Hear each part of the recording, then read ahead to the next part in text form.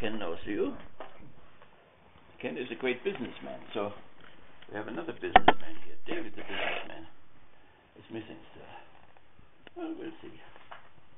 Okay. Now, was this the book I gave you? Is that the one I gave you? Or yeah, that is okay. Was that yours? Yeah, okay. You have it still? Yeah. Okay, very good. Okay. Here is our material. All the wonderful books by Hannes, who is our main object.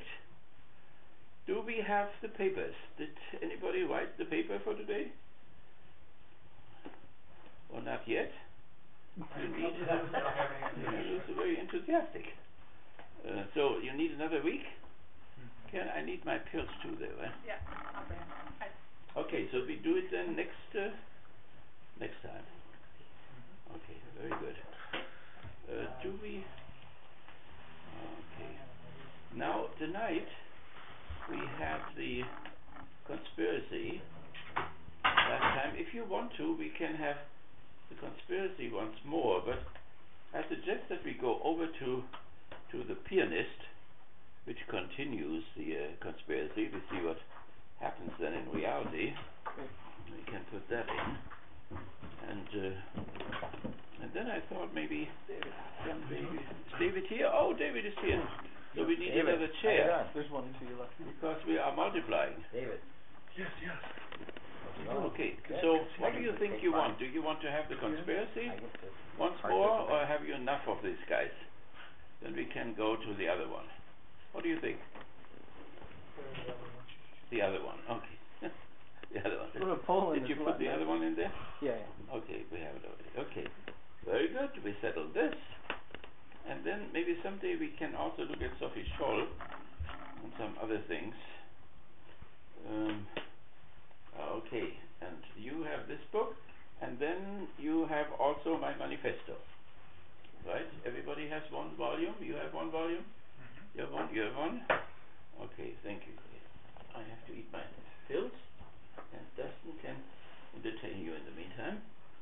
Go get my black leather mini skirt, my accordion. Yeah. I went down to Food Dance. Oh. Do you know Food Dance? It's a wonderful place down there. It's healthy. It's even healthy. You can eat a lot and you don't die. Very good. I have to have these vitamins there. Troy. So, do we have anything about the reading? Are there any questions about the manifesto? Or yours there? You have another one, right? Perhaps our background reading. Do we have any questions about the background reading? Ken has not done his background reading, but that's okay. No, I haven't.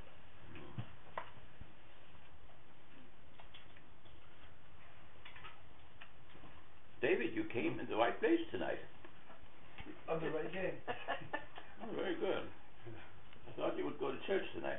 I deserve to be picked up. I know that. Very good. I got it.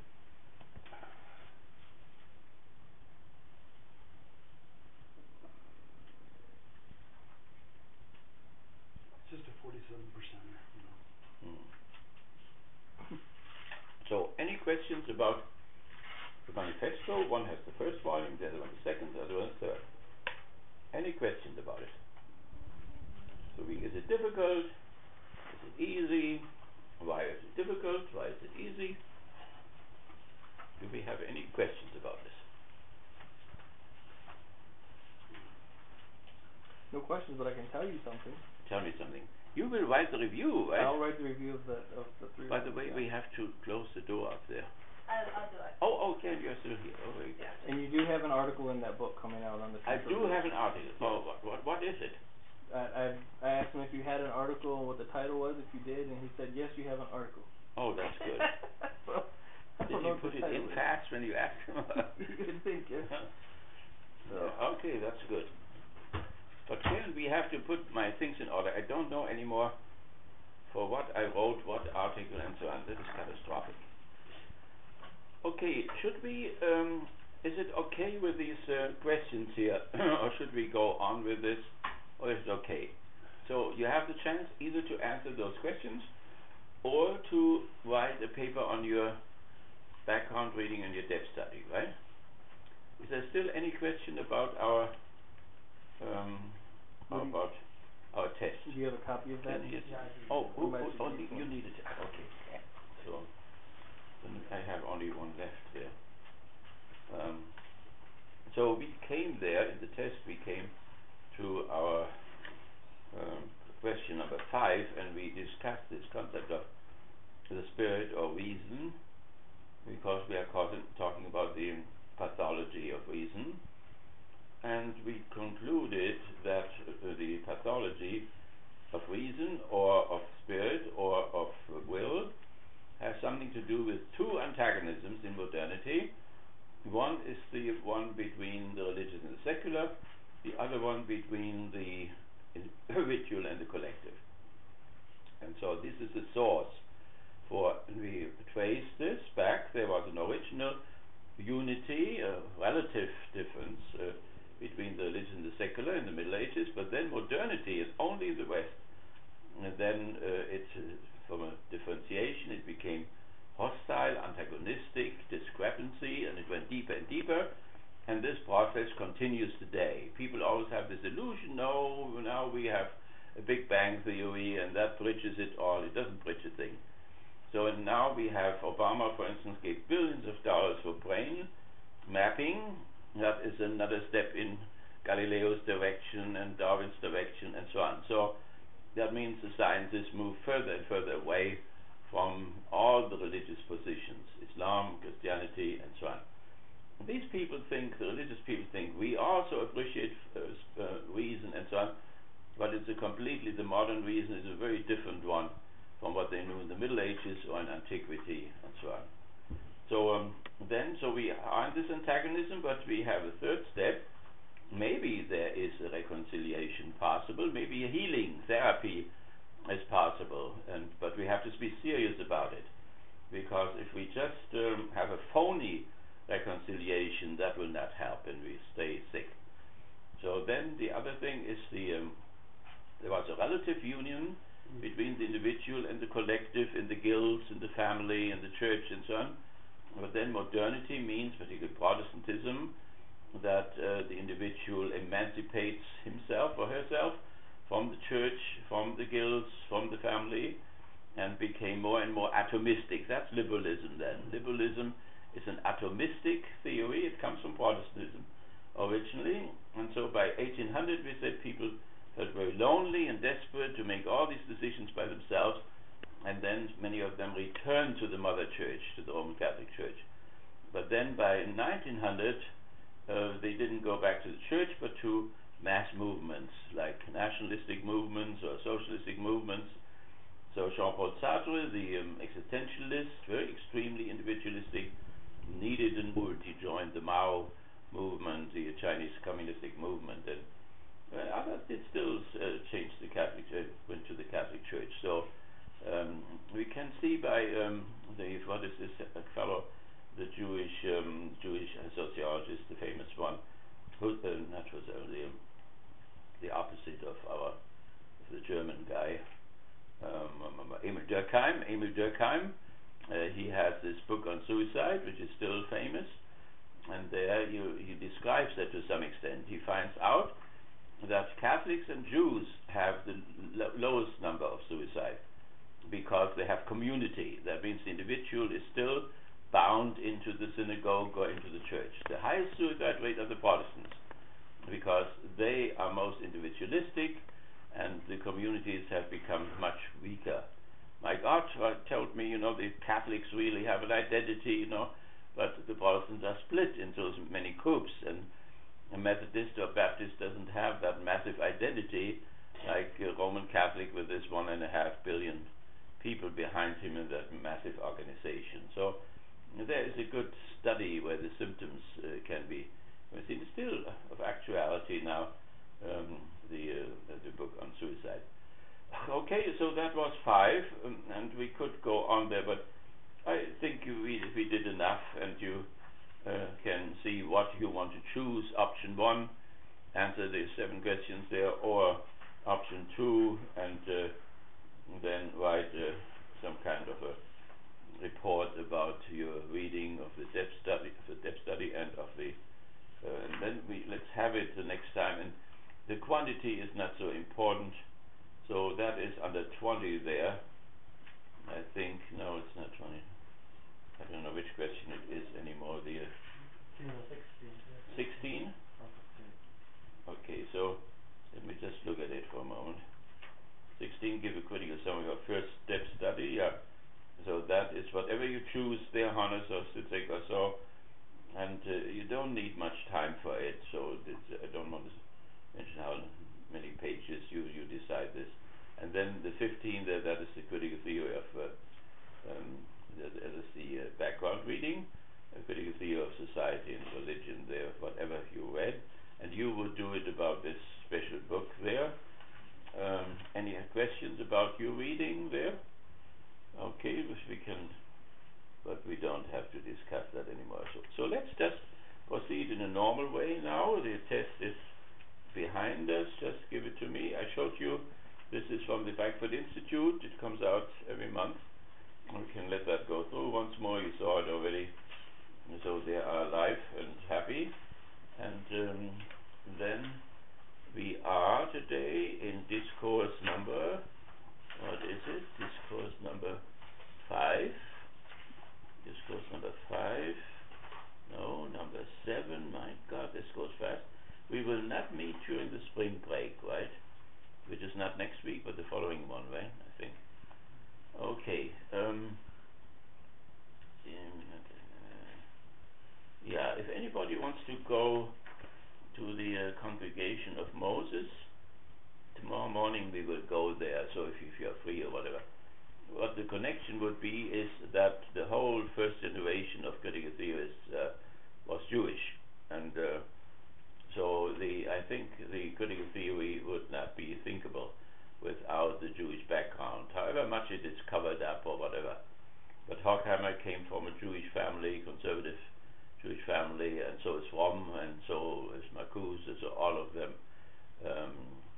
Gurland, I think even Gurland was Jewish. So the second generation is different. I mean, Habermas and Harleth are not Jewish any longer. So, but it has these Jewish roots. So the idea, and still, of course, the idea of justice and all this. Okay, what we let me see what I have here. On March 13th, then we will have our second test. So let's get finished with the first one, and then we will have a second one on the 13th of March then. Okay, yeah, then let's have some contemporary issues which we want to connect always. Our theme, we want to see the illness and the therapy in real terms. We discussed very shortly the Kalamazoo Gazette article, but the last time we didn't have it yet, so let's very shortly look at that, and then we have something else here, I think. So yeah, this I wanted to look to. So first discussion is on this article. It Pope resigns, Kalamazoo theologians say courage and conflict motivate move to step down, photo gallery, and so on. So Ursula Cirilli is the reporter down there. What we see here is this is a secular society. The newspaper is a Republican monopoly. There is no democratic paper, counter paper, so which makes them sometimes more tolerant than they would be otherwise. And so they called up because of this event of the Pope there, and it is interesting because suddenly a religious thing, which people usually are not concerned with, has access to the public sphere. The public sphere is between civil society and the state. Public sphere embraces, the newspaper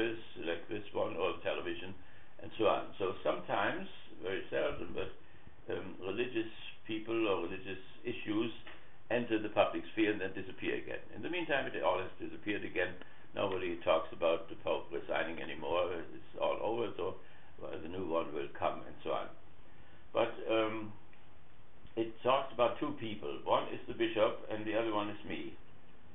So the bishop is Bishop Bradley here, of the Catholic Diocese of Kalamazoo, which is part of the Detroit Archdiocese. It is a very young diocese. It came up it's just 20 years old or whatever, and I was here before it was founded. And so he was asked, and he said the resignation of the Pope Benedict is another sign of his tremendous humility and great wisdom. So this is part of what we call a papal mythology. That means there are, about religious people, sometimes a certain mythical atmosphere is created around them. They are somehow elevated, they are put on a pedestal in a certain way, and that is what the bishop has to do. The bishop is part of, is in union with the Bishop of Rome. There's Roman Catholic, there are other bishops here.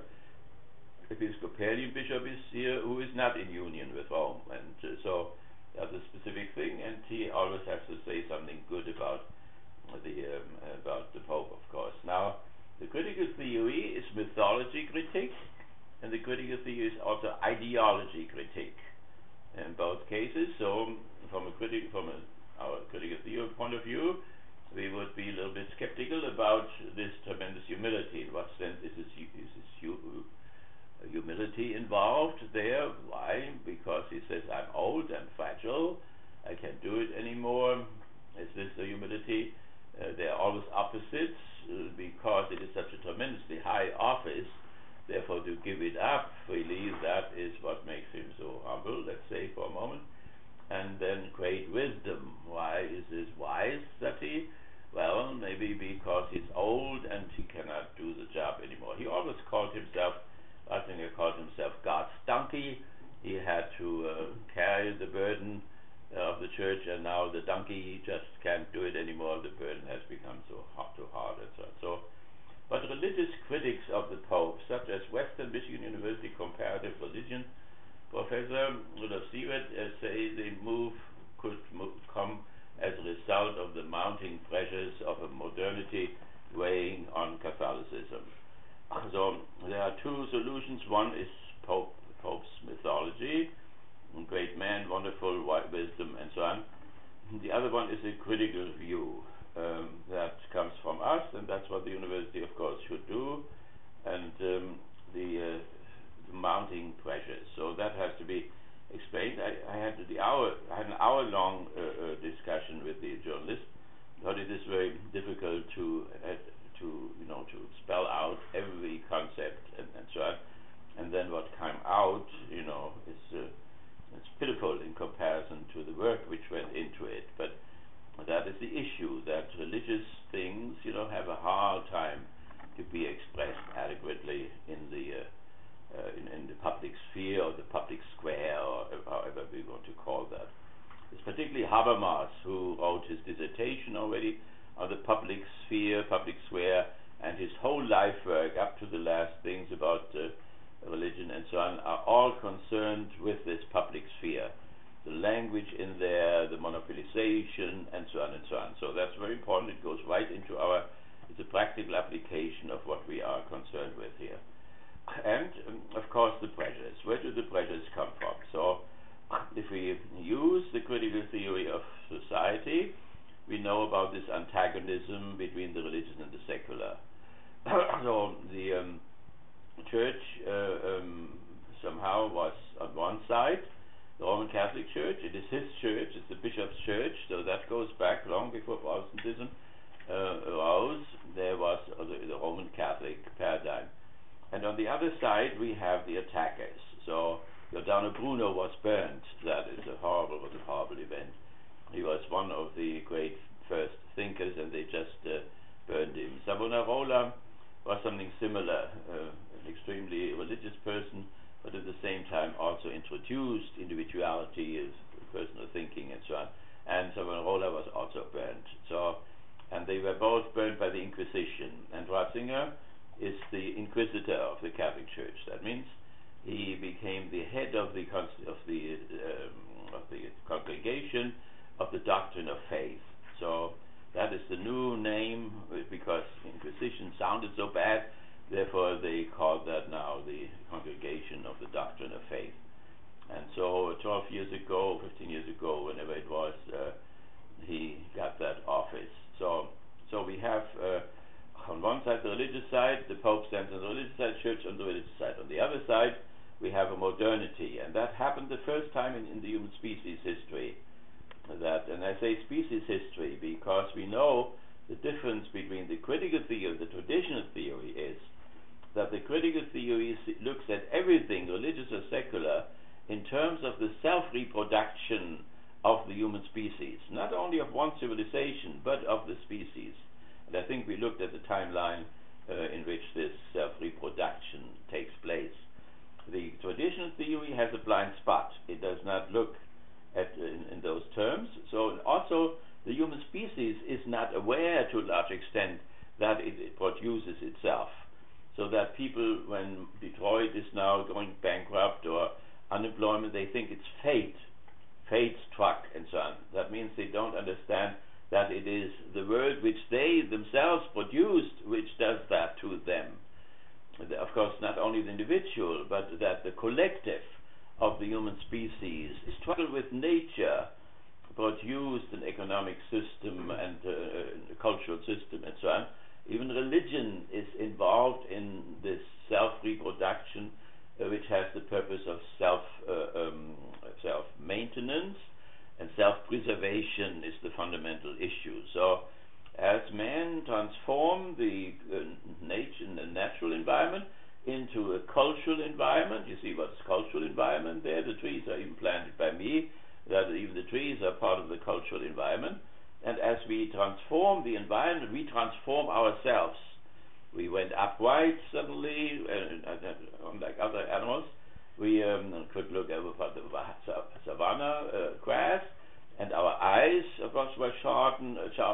The female anatomy changed, the sexual position changed, the bird's position changed. We did that all by addressing ourselves to food supply and enemies and so on, and thereby made ourselves. We invented the tools and so on. And to some extent our brain was given, of course, and was evolved together with the chimpanzee brain. They were similar, but by looking sharper, by making tools and so on, not only our muscles and our arms and so on, but also our brain was modified in the way, particularly the more modern part of our brain.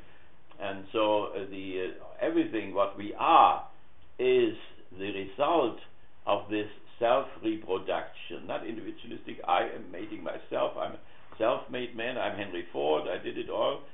The whole species works together in order to come to that moment where we are. That means all what we see in this room is immediate, that everybody can see, but it is also mediated. We are mediated through generations and generations of members of our species, and more specifically than here, the American civilization and so on. So that this street there looks that way, and that house and so on the basis of this total reproduction process of the human species. That is how the critical theory sees it, and a lot of these categories have been produced by Karl Marx, but they were there before by Adam Smith already, and the bourgeoisie had already a lot of these, not so original as people may think. So I think we mentioned very shortly that 10,000 years ago we went further than just hunting and fishing, but these older types still stay with us. People still go fishing and so on, but it is not how people really make their living any longer. You could say at the time of Mohammed, time of Jesus, we had already an exchange society. Mohammed was a businessman, but he had money too, but it was on a much lower level of commodity exchange. In the meantime, the species had gone on, and we have an extreme form of commodity exchange. We can even define our society as a commodity exchange society.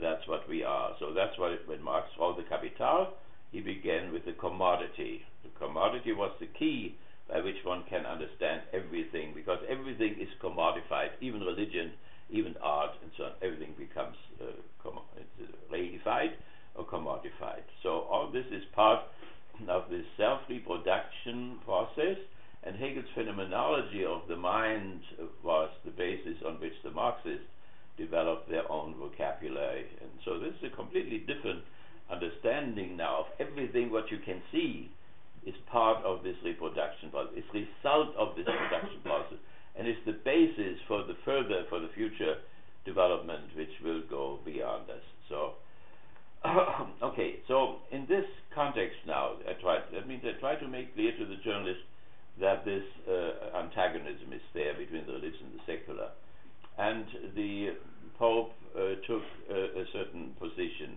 in that struggle. Already before he was Pope, the students attacked him in Tübingen in the university. They said, "Down with Christ, to hell with Christ," and so on. And the Pope was probably hurt by this, and he fled from the city and went to Innsbruck in Austria and wanted to retire, write little books and be by himself. But then they pulled him forward to Munich and into the Vatican and so on. And why? Now this is what one has to dig and see the mediations. The Second Vatican Council abandoned practically scholasticism, the medieval scholasticism, as a paradigm in which to encounter modernity. Now this is interesting for us because here in Toronto we had Maritain and the neo-scholastics, and from these neo-scholastics comes our medieval institute here in Kalamazoo. So there was a period here, but Maritain was very famous, who used Thomas Aquinas again, reinterpreted him, and Thomas Aquinas gave answers to everything. And then in the Second Vatican Council, Thomas Aquinas moved into the background. It was obvious that this model, Thomas model, Thomistic model, was not enough any longer to encounter the modern situation. The social encyclical letters were still written in Thomas Aquinas, that means in Aristotelian categories, but they had to bring sciences in more and more and more, and it was obvious that this paradigm did not work anymore. So therefore they had to look for a new one, and this Ratzinger was a specialist for patristics. That means they went back from scholasticism into patristics. Patristics means fathers, the church fathers. So there was the Orthodox paradigm, and we had Origenes, was the Eastern church father. He castrated himself, thanks be to God, nobody followed him afterwards. So, but St. Augustine was the initiator of the Roman Catholic paradigm. So, therefore, now Ratzinger was a specialist for this, and they thought they could replace the Thomistic scholastic paradigm, which had collapsed, by the older one, a very substantial one. And there was something which spoke for this, because the church fathers were enlighteners. That means they did not only read the Bible, but they knew also the whole Greek philosophy. They were trained in Platonism. Many of them were Neoplatonists and so on. So therefore they, at the time, they belonged to the Hellenistic Enlightenment. And so therefore one should think, since they dealt positively with the enlightenment of antiquity, they could also deal adequately with the enlightenment in modern times. So there was some logic involved in that. That is why he was promoted so massively, because they brought the Polish Pope in, and he was a very pastoral type of a guy, and was very much people-oriented, and also an actor, and could project himself nicely, and people liked him a lot, and so on. But philosophy and theology was not really his strong side. So the German bishops who put the Polish Pope in, they put right away a German behind him who would watch the doctrinal thing, and that is how he became the prefect of the Congregation of the Doctrine of Faith. And so he had to watch over what we can call, what Habermas would call, religion is the system of interpretation of reality and orientation of action. So interpretation of realities means dogma, and interpretation of orientation of action, that means morality and ethics and so on. So that is what he did in the 2 decades or so before he became the Pope. And during this time, and then also as a Pope, he took a rather strong religious vision, and they called him our Taliban in Europe. That means the Taliban are a very traditional group, or let me put it that way. As the antagonism between the religious and the secular deepened, the religious communities divided in themselves among those who stressed authority, tradition, and identity, and other believers who wanted to have that too, but they also wanted to open up. There was a whole Christian paradigm under Schleiermacher, Professor Schleiermacher, a colleague of Hegel, who developed an enlightenment paradigm in Christianity, where Christians wanted to be believers and they wanted to be enlightened at the same time. So that was the paradigm before the present one, which is the ecumenical paradigm. So nevertheless, he took a very strong, I would not say fundamentalistic position, but rather aggressive as far as the modernity is concerned. So he, for instance, the Pope before him had said that the Inquisition was probably wrong against Galileo, and Galileo Galilei, and against Newton, and against Giordano Bruno, and was somehow willing to apologize for the shortcomings of the Inquisition at that time. When Ratzinger came in, he said the opposite. No, Galileo was wrong in the whole thing. The Inquisition may have been right after all, he said. And right away he was thrown out of the university in Rome. All the natural scientists protested, rebelled, and he could not go there anymore. He had to stay at home. So that was just one signal of many.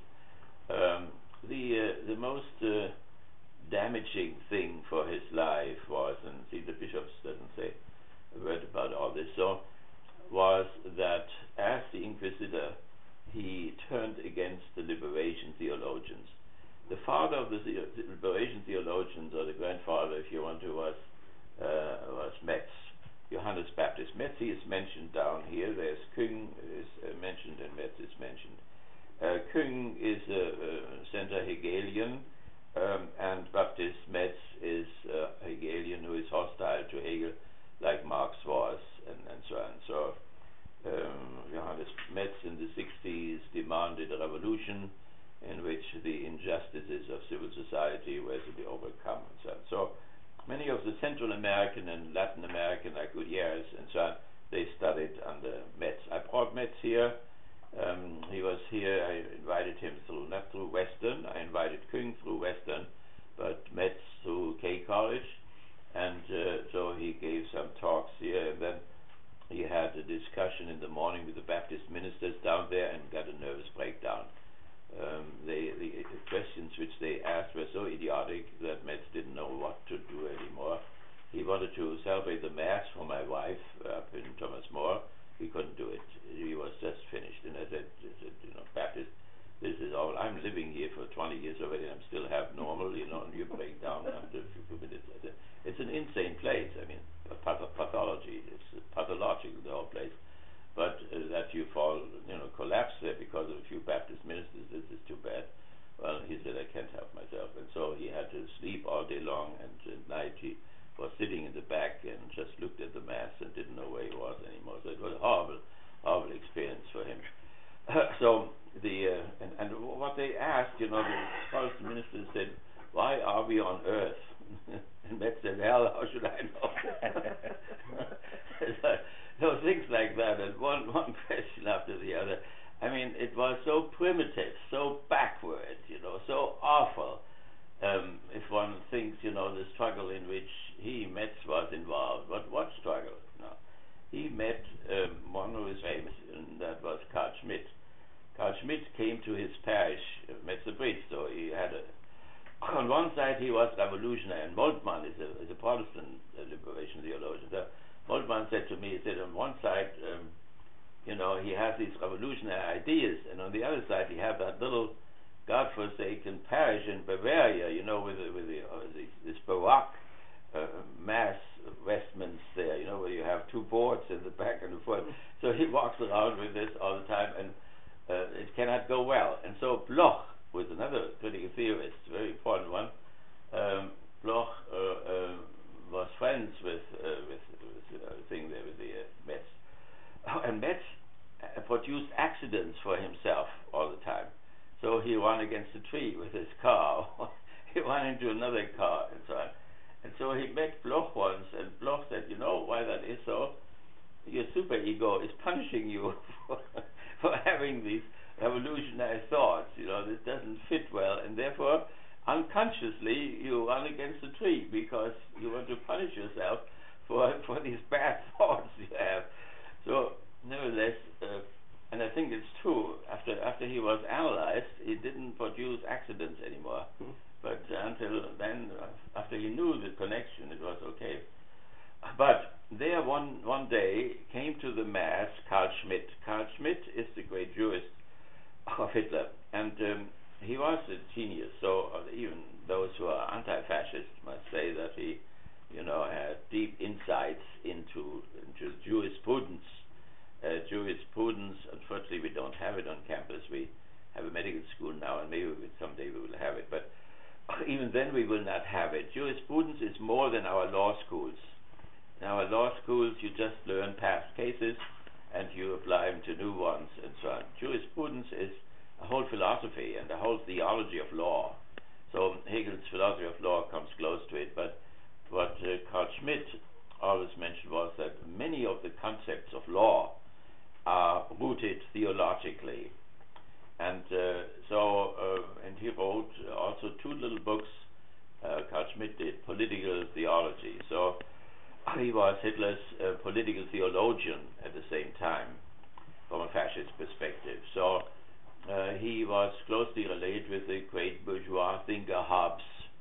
From Hobbes we go to the Machiavelli, and Machiavelli broke with the Aristotelian background.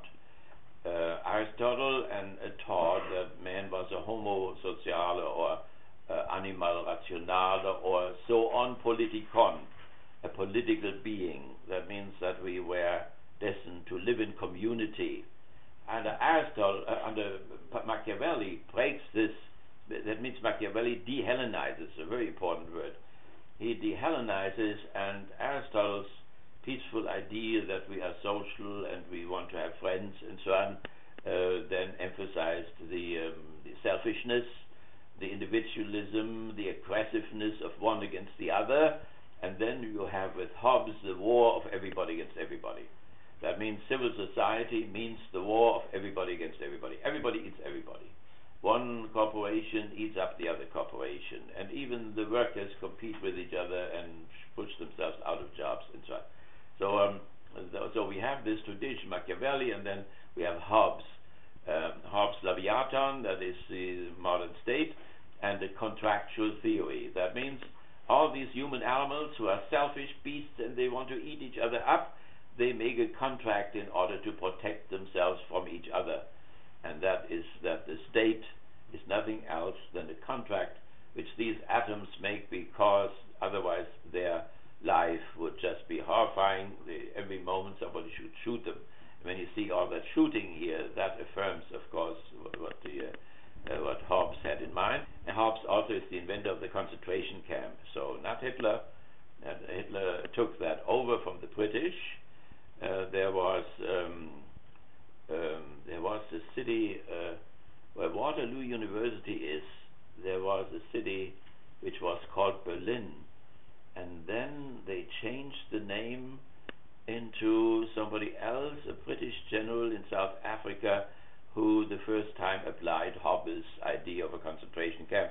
And they put the Buren into the concentration camp and others and so on. So Hitler got it from the British, and the British got it from their main thinker, their Hobbes. So it was all prepared. That is what we see when we look from the critical theory, right? That first of all, everything is in motion. The truth has a time core. The truth is historical. Everything is historical. Everything is mediated. That is the important concept of dialectical thinking. So when we say Carl Schmitt, then we must say also Hobbes, and we must also say Machiavelli, an adjustment to this new modern idea, to modern civil society, and its horrible antagonism, which then ends up in liberal societies, fascist societies, socialistic societies. Also, Carl Schmitt was based on a diplomat, on a Spanish diplomat, who shortly after the French Revolution, he thought that since the monarchies now fall and we have republics, or we have constitutional monarchs, therefore dictators will come about in order to take their place. And some of these dictators will come from heaven, and these are bourgeois dictators of the third estate. But then there will also be dictators who will come out of hell, and these will be dictators of the fourth estate. Now, what does that estate thing mean? That means here in this country, the third estate rules. The fourth estate is subjugated. What the president in the Union speech wanted to say, he wants to get as many people from the fourth estate into the third estate, so to give them the freedom of opportunity. If he would get all the people from the fourth estate, then we would have to ask who the hell will do the work. But there are 200 million who do the work. That's the fourth estate. They have no representation. There is no worker in the Senate. There is no worker in Congress, and nobody even notices their absence. That is the most important thing. One should say, there are 200 million people who are disenfranchised. So there's the bourgeoisie and the bourgeois president who says we give you $1 more minimum wage and so on, and they say hallelujah and are happy for it, But that is what the bourgeoisie throws, to the people, little pieces of bread there where they can chew on. You get now $9, And the CEO there makes $3 million a month, and the other one he gets $9 minimum wage. I mean, the main thing in our discussion here is that the pathology is not even seen. That means the question is that the first time that one, first of all, can see that it's pathological. Like people, have some mental problem and they don't even know that they have this mental problem. Or somebody has an alcoholic problem, says, I'm not an alcoholic. We say people are denial. You have a whole nation here who is in denial about itself, about its very structure, an antagonistic structure, where there is not even a Labour Party, there is not even a Social Democratic Party, not to speak of a Communist Party, or any party which could represent the 200 million, which is the majority. The majority is not even represented in the House, and that makes for the stalemate and so on, because one is socially modified a little bit to the New Deal, and therefore wants to have $1 more there in minimum wage or whatever. And the other one represents not even the whole third estate, but only a small part of it, percent or whatever, who control the working class and the lower part of the third estate and so on. So if we want to talk about pathology, our most difficult thing is to break through that appearance of normalcy as if that was normal. There's absolutely nothing normal about that experiment which we have made here, or are still making, because from the very beginning, of course, the Constitution was a product of the third estate, of the encyclopedists in France and so on. And the third estate could hardly write, so they could not have done this evolution of the constitutions without the help of the clergy. They were bishops who helped the third estate to write those things, and they were part even of the nobility who would help. That means traitors of their class who saw that the third estate was coming and rising, and therefore gave them their talents and their monopoly of education and so on, and helped them to write those things. But those people, the fathers of the Constitution, were all bourgeois. They were slaveholders. They did not include the slaves, of course, but they did not include the wage laborers neither. I mean, the fellow there, who was it, Franklin? Was it Franklin, or the guy who, who was married to a black woman there? Jefferson. Jefferson. He was not married, or was he married? And nobody knows. But he had 5 children, and he didn't set them free neither. So that the first task which we have, and we still continue to do that, is to open our eyes remain in the traditional theory, it is not possible to see all that, and you just study, what is immediately there. But if you move over to the critical theory, then you see everything in motion, and you see also that because, and that's the dialectics, because the bourgeoisie developed these constitutions and their thinking in their own self-interest, of course, and they excluded the fourth estate. Therefore, of course, the fourth estate from the very beginning rebelled, and we had the rebellion already in 1831, of which Hegel was so horribly afraid, and then we had the next rebellion in 1870, and then we had the next rebellion in 1917, and then we had the Russian thing up to 1989, and that will not be the last word, you see. That people simply say we don't listen to Marx, we don't listen to Freud, does not change anything about the reality of the third and the fourth estate. As long as the fourth estate is there, with or without Marx, there will be tensions, there will be rebellions, there will be shooting. And if it gets very bad, like we have this thing now with the austerity plan, if that on 1st of March goes through, this austerity plan, we are Greece. It will be the same situation which Greece has. And then the unemployment will shoot up right away, and the services will not be paid, and the firemen will not be paid, and there will be less policemen. With the rising murder rate in Detroit and in Chicago, less policemen and so on. So that is, this situation remains there if you have the categories of Marx or not. If you remain in the traditional theory, or you go to the dialectical one, the only difference is that with the dialectical one you overcome your blind spot, and you can see more. That's it. And if you see more, you can also possibly do more about it, particularly to avoid violence and outbreaks, as we have it in Greece now all the time. And we don't have Germany here who can bail us out. So therefore we see what is going on right under our eyes. In only a few days it will be the 1st of March. And whatever the president will do at the last moment, the two parties, and that's how the class struggle looks with us, namely that one represents, they don't want the others to pay taxes, the others don't want to give up the services and so on. So, and that's why they sit there and cannot move forward, backward, and so on.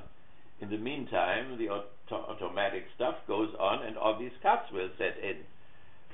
The military stuff is a minor issue, but it's all the services, and 10,000 of teachers will be fired, and all this is what's needed most.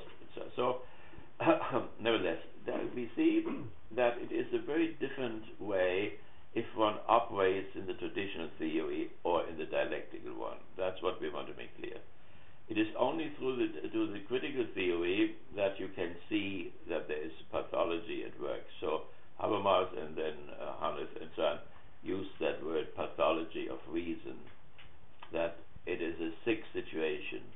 And you may have a lot of people, and maybe yourself, you may say, what's sick about it? It's not a sick about it. Look, they do that like they always did, and in Congress, and they behave the same way, and so on. And so one learns a certain normalcy, one learns that things happen again and again, so it must be normal. But the shooting is not normal, the killing is not normal, and what happens in terms of the internal state law is not normal. In terms of external law, the non-judicial assassination of 250 people every month without going to court, not to go to an international court, not to go to a national court, and so on, all that is not normal. So that is what one can see to this. So let's go back to this whole thing here. We have to presuppose, the dialectical process in which antagonisms developed, antagonism of classes, of the religious and the secular, of individual and collective, and so on, and also a pope or religious, a secular person or government, whatever, is embedded in these tensions and these antagonisms. So that is how I then talked about the Pope here in the public sphere. So he was put into this position because he offered something in a vacuum. The vacuum came about because the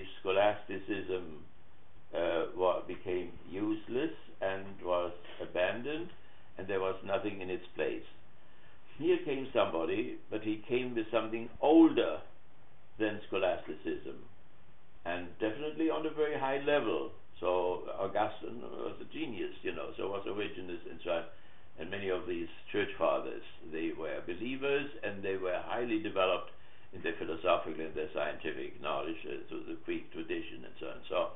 And that is what made him attractive. And what happened now with his resignation is not only that he's old and fragile, because all the popes down to the last 600 years who died in office, they were all old and fragile and even sick or so, but they stayed in their office. That he did not stay. So my thesis is that his paradigm moved into aporia, what is called by the Greeks. Aporia, a means negation, poria means way, no way. He moved into a no-way situation. That means the pressures increased in such a way that it was not bearable any longer, and he could not handle it any longer. And that came in specific things again. We have to admit, that sometimes he tried to break out of his paradigm. So he gave a speech in Berlin, which was very positive about the warming, global warming, and so on. He almost took the position of the Green Party in the German parliament, and so on. So there was something like this. He also quoted in the last encyclical letter Horkheimer and Adorno, and that never happened before, that a pope quoted somebody who was not a pope. They only quoted, and there it was suddenly these two names there. Another pope before had already quoted Erich Fromm in an encyclical which was Progressio Populorum, about the progress of the people, in which the first time a pope suggested that a revolution may be necessary and may be legitimate, and that had never been said before. And there Fromm was brought in. Now the question is, why he quoted those people. The critical theorists are enlighteners, so they are in the tradition of Voltaire and Rousseau and Marx and Freud and so on, but at the same time they are also critical of the Enlightenment. That means they have learned from Hegel already in the very beginning that there was a dialectics of enlightenment. And there is a book which they wrote, Horkheimer and Adorno, The Dialectics of Enlightenment. It was written here out of the experience of the American society. It was written in Los Angeles. What is the dialectic of enlightenment? That means we have a dialectic between the religious and the secular. But then we have a dialectic in the secular, and we have a dialectic in religion. That means on one side the dialectic, which enlightenment, which means to free people from their fears and to make them into masters of their fate, can turn against itself, so that the Enlightenment increases the fear and becomes terroristic, already in the French Revolution, and that it makes people more dependent than they were before. Enlightenment can turn against itself. That is what the dialectics of enlightenment means. And then on the religious side, it is also possible that the religion of truth turns into mythology or turns into ideology. Ideology understood as false consciousness, as the masking of national and class interests, shortly as the untruth. Or that the religion of love turns into a religion of witch hunts and persecution of non-believers or heretics and so on, burning of Giordano Bruno and so on, which all has nothing to do with love.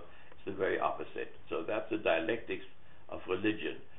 So that we do not only have good religion, but that we have bad religion as well. Marx attacked bad religion, not necessarily good one. But he attacked bourgeois religion, and then the bourgeoisie said, you say religion is opiate, and so on.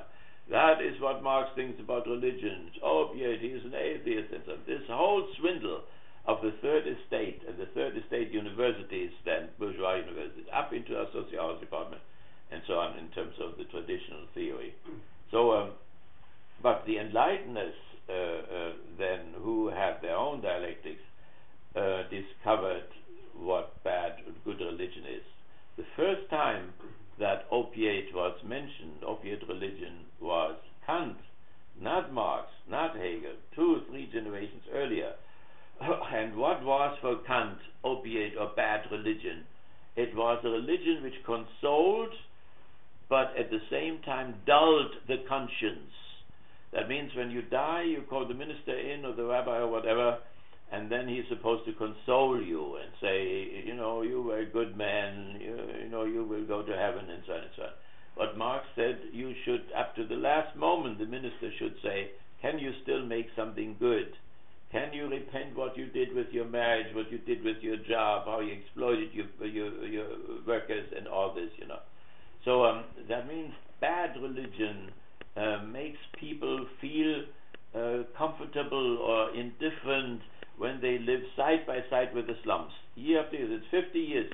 I live side by side with the slum of Kalamazoo, which hasn't changed a bit, where people are just vegetating and cannot develop their ears because they have no music, they cannot develop their eyes because they have no painting, they cannot develop their hands because they have no jobs, and so on and so on.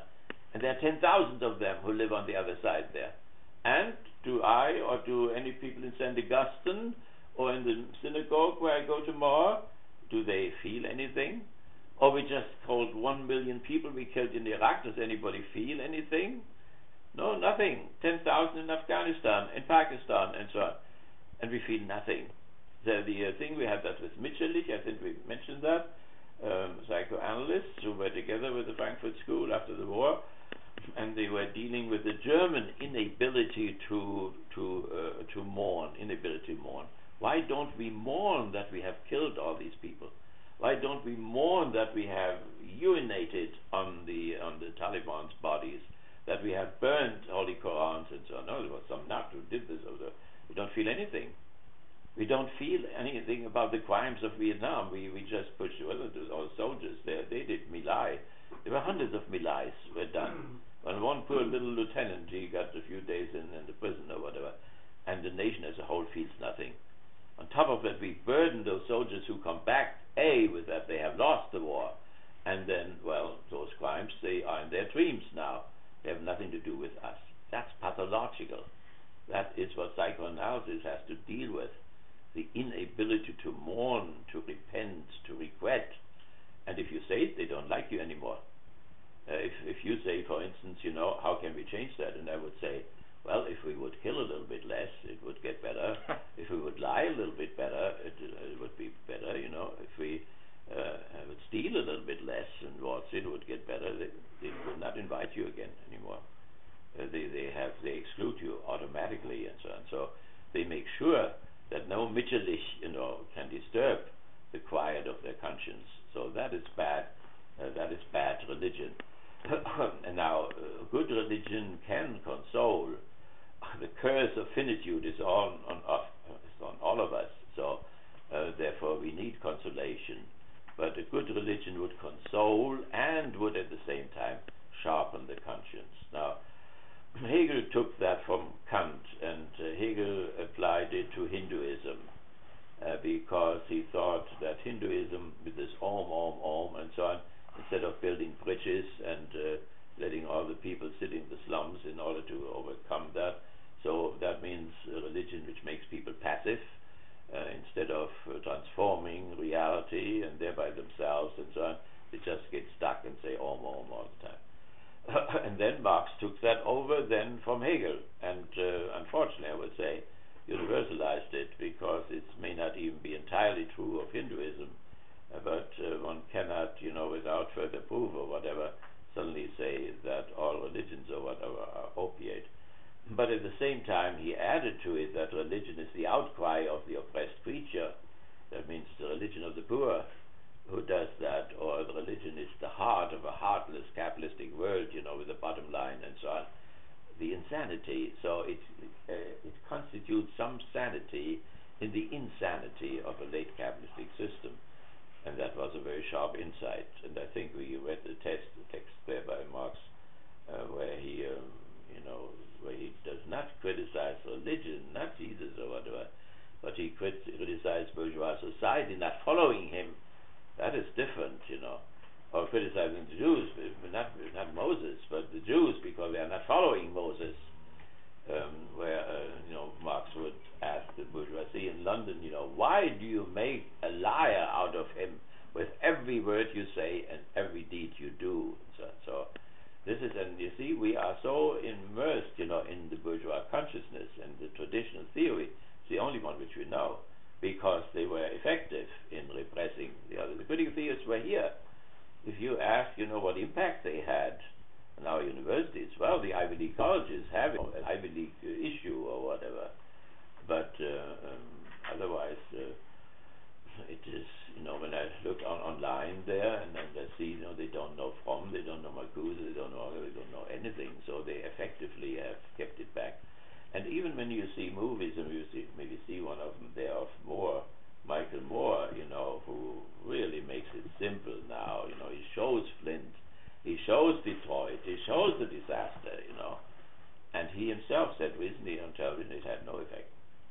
It did not affect the electorate. They voted in Bush twice, one could not do anything worse than that. And so that means the traditional theory is deeply rooted and embedded in the American conscience and consciousness, and therefore certain things cannot be seen.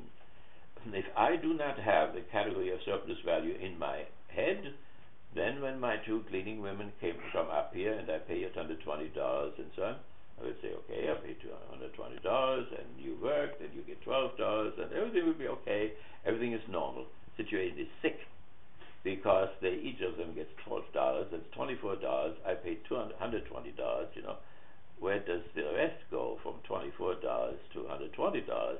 Well, they are surplus value. Who cashes it? He has even a coolie who does the telephone thing, and organizes it.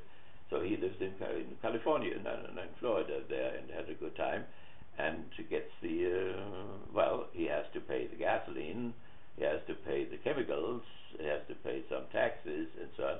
Let's say half is cut out, he still has $50 surplus value for every work they do, and they do four houses in the morning and so on. That is sick.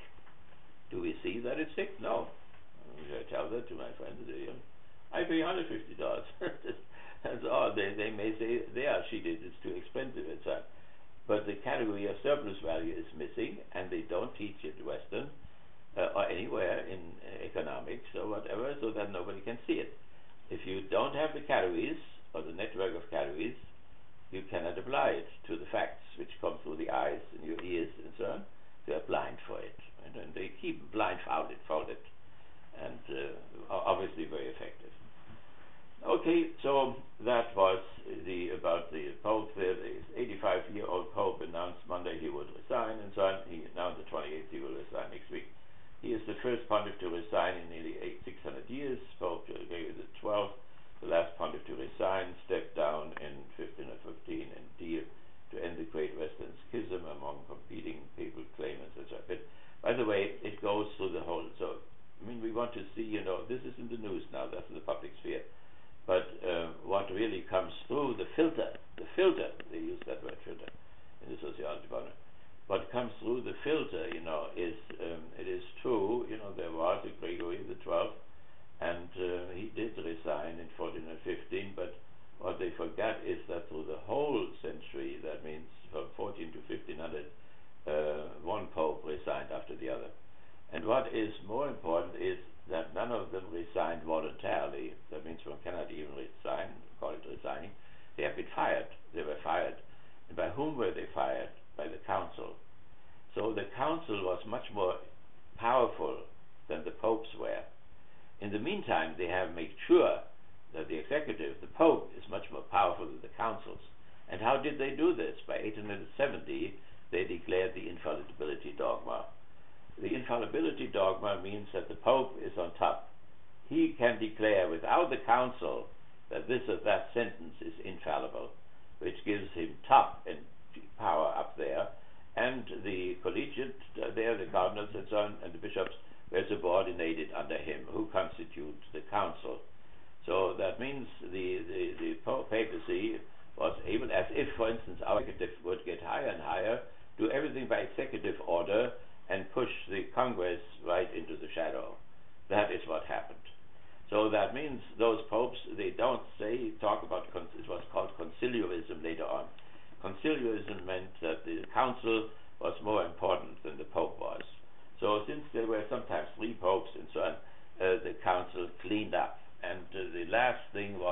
during the Council of Constance. That is the council which burned Hus. Another one was burned. The council promised him, that was the predecessor of Luther, promised him to come and nothing would happen to him.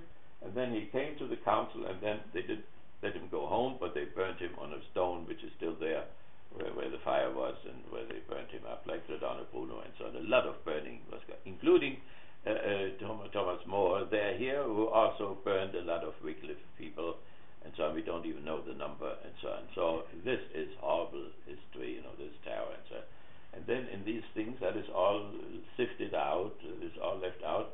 So the last one who was fired by the council was particularly painful and shameful, because that was John the 23rd, not the last one in this century, the last century, but another John the 23rd, who came, I told you the story, came to Constance, and he thought the council would affirm him. So the council had the power to fire him and to hire him, and they thought he would keep him, but he found out that next morning the council would fire him too. So then he went back to his horse and fled into the Black Forest, and the council came together, and they sent the police after him. There you see the difference between Pope and council. And the police caught him in Black Forest, dragged him to Constance, and then there was a trial, and he was sentenced to 5 years hard labor, and was sent to Venice, where he worked for 5 years there as a punishment, and so on. So that is what the power of the council was once.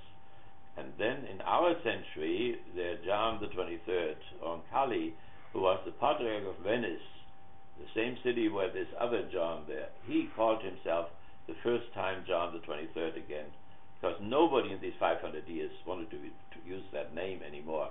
So shameful it was. And then he did all kinds of things. The Pope had run away from the council. John the 23rd called in the Second Vatican Council, and so and called in the thing on birth control, and so on and so on. So that was a moment of light then in the Vatican Council. And now we come to Ratzinger. Ratzinger was in the Vatican Council. He resisted every innovation in the council which was presented, including the bishop whom you see there, up there, where you see my wife there, the wedding day there. On the left side of him, that is Bishop Royce there. This Bishop Royce, he went to the Vatican Council and wanted to have married priests. And they put him into prison. He was in the Vatican prison. Then they left him out again, and then he took another sign, and he wanted to have married deacons. Now that got through. We have everywhere here, you have married deacons now. So, but the other thing that was suppressed. So Ratzinger was there too, and he was, for one thing, he was for it, and that was reform of the liturgy, liturgical reform. But a year ago he made another one, and he put all the texts back to the Latin Mass, which the council had overcome. So even his innovations, liturgical innovations, were backward, not forward, and so on. So so nevertheless, this Pope now, he definitely was not fired by a council. The council is sitting at home. The bishops would have to come together and fire him. Nothing happened. But the rebellion was there. The pressure was there. On the secular side, articles like against outright war against modernity and so on, one after the other. And then inside of the church, the opposition. So when half a year ago he came to Germany, 144 theologians, some of them was Ahrens, was there, a friend of mine, Peugert and so on. I don't know if Peugert was there, and they gave him a reform document, 144 theologians. That's a lot. They came from all the German universities. So he got the document, and the document had little reform things, really nothing substantial. But there was something, for instance, in the Roman Catholic Church, when you are divorced and you marry again, you cannot go to communion. When you get divorced, you can go to communion, but when you marry again, you cannot go to communion, and if you don't get an annulment. Another thing, they wanted to have people to, if they got married the second time and it worked out well and they took care of each other, then they wanted to give them the communion. Pope said no.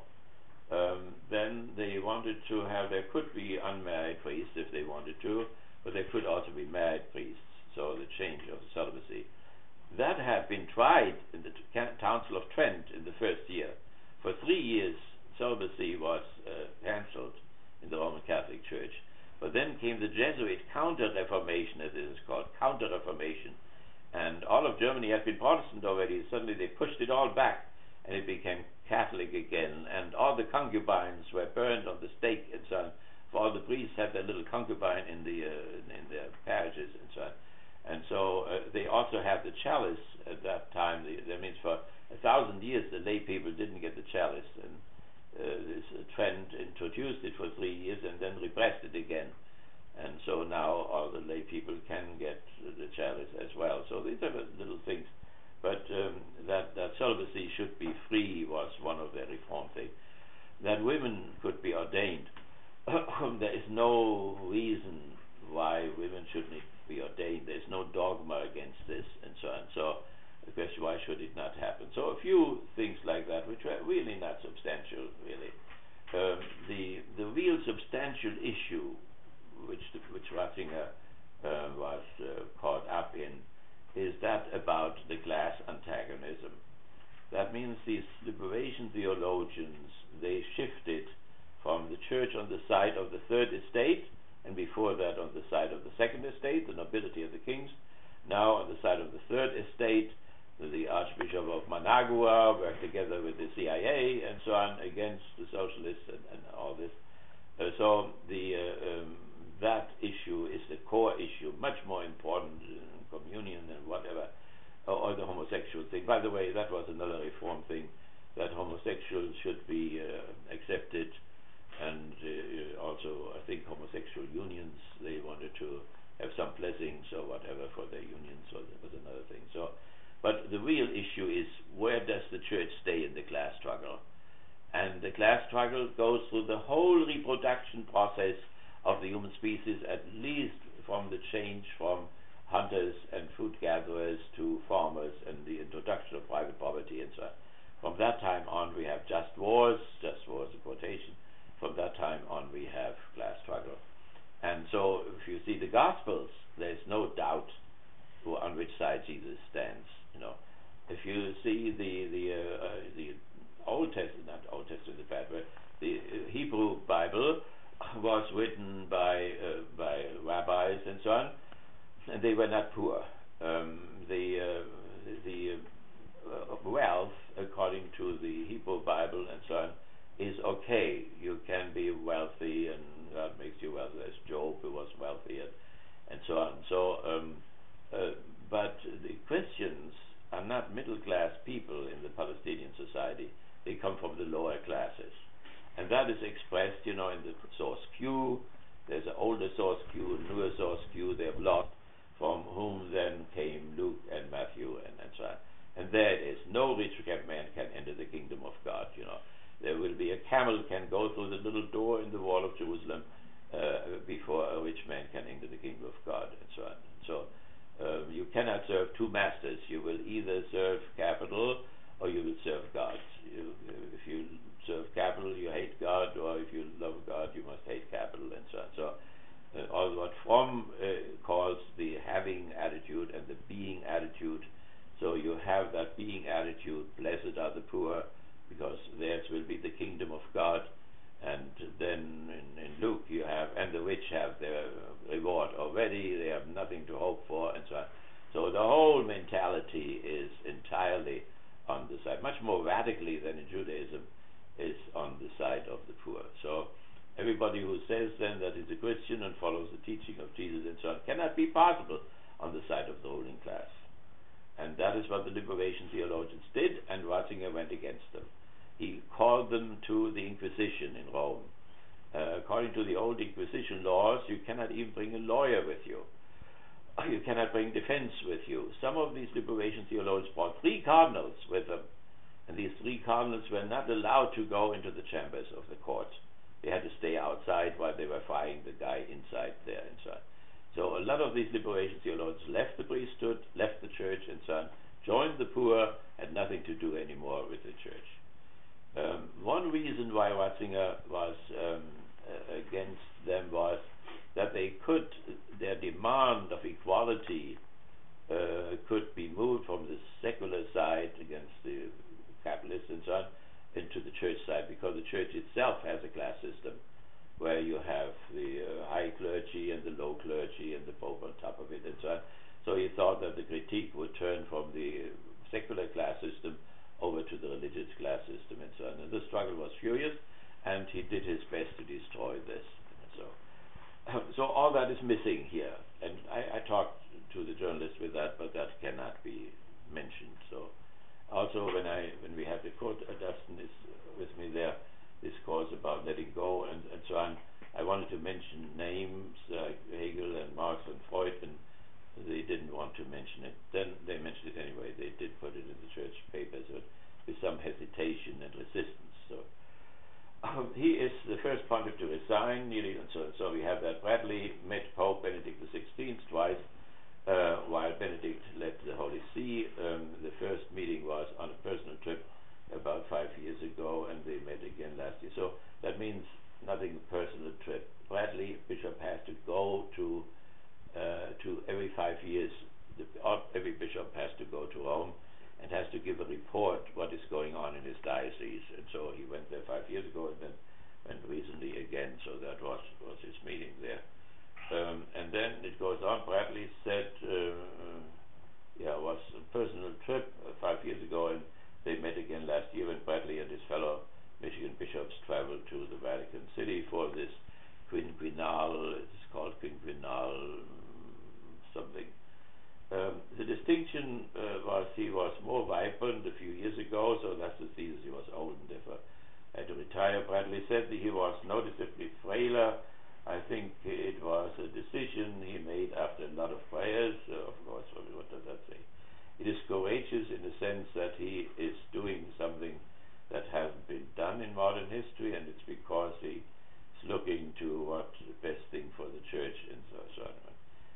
Well, it is somewhat curious that somebody so conservative does something so unconservative. That is really, in a certain sense, astonishing.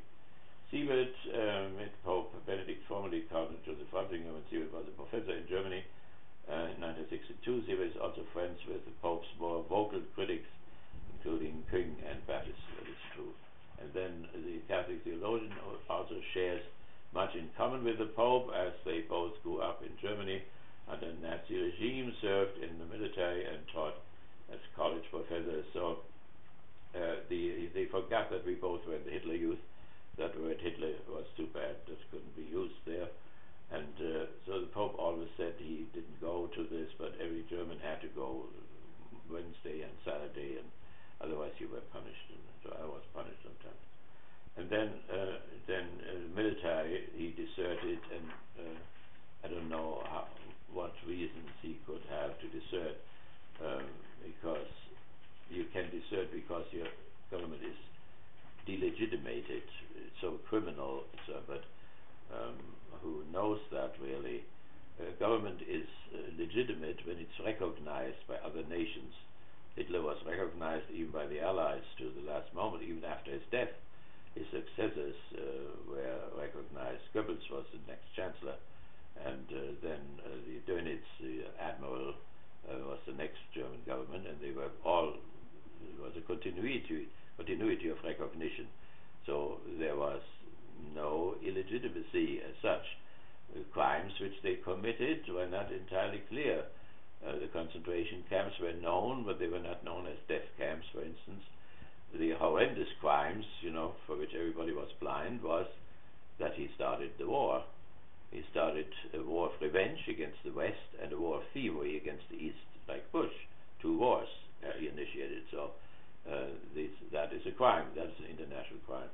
And because of that, I didn't want to serve in the Air Force, but they came the next day and said I had no choice, and so I had to do this. And while I was forced, I was nevertheless willing to do it. When I saw that Frankfurt was bombed out next day, and people were butchered and burned there in the tar with napalm and so on, and I thought it would make sense to defend them, and so I did forced and voluntary at the same time. But never did I desert, because I didn't know exactly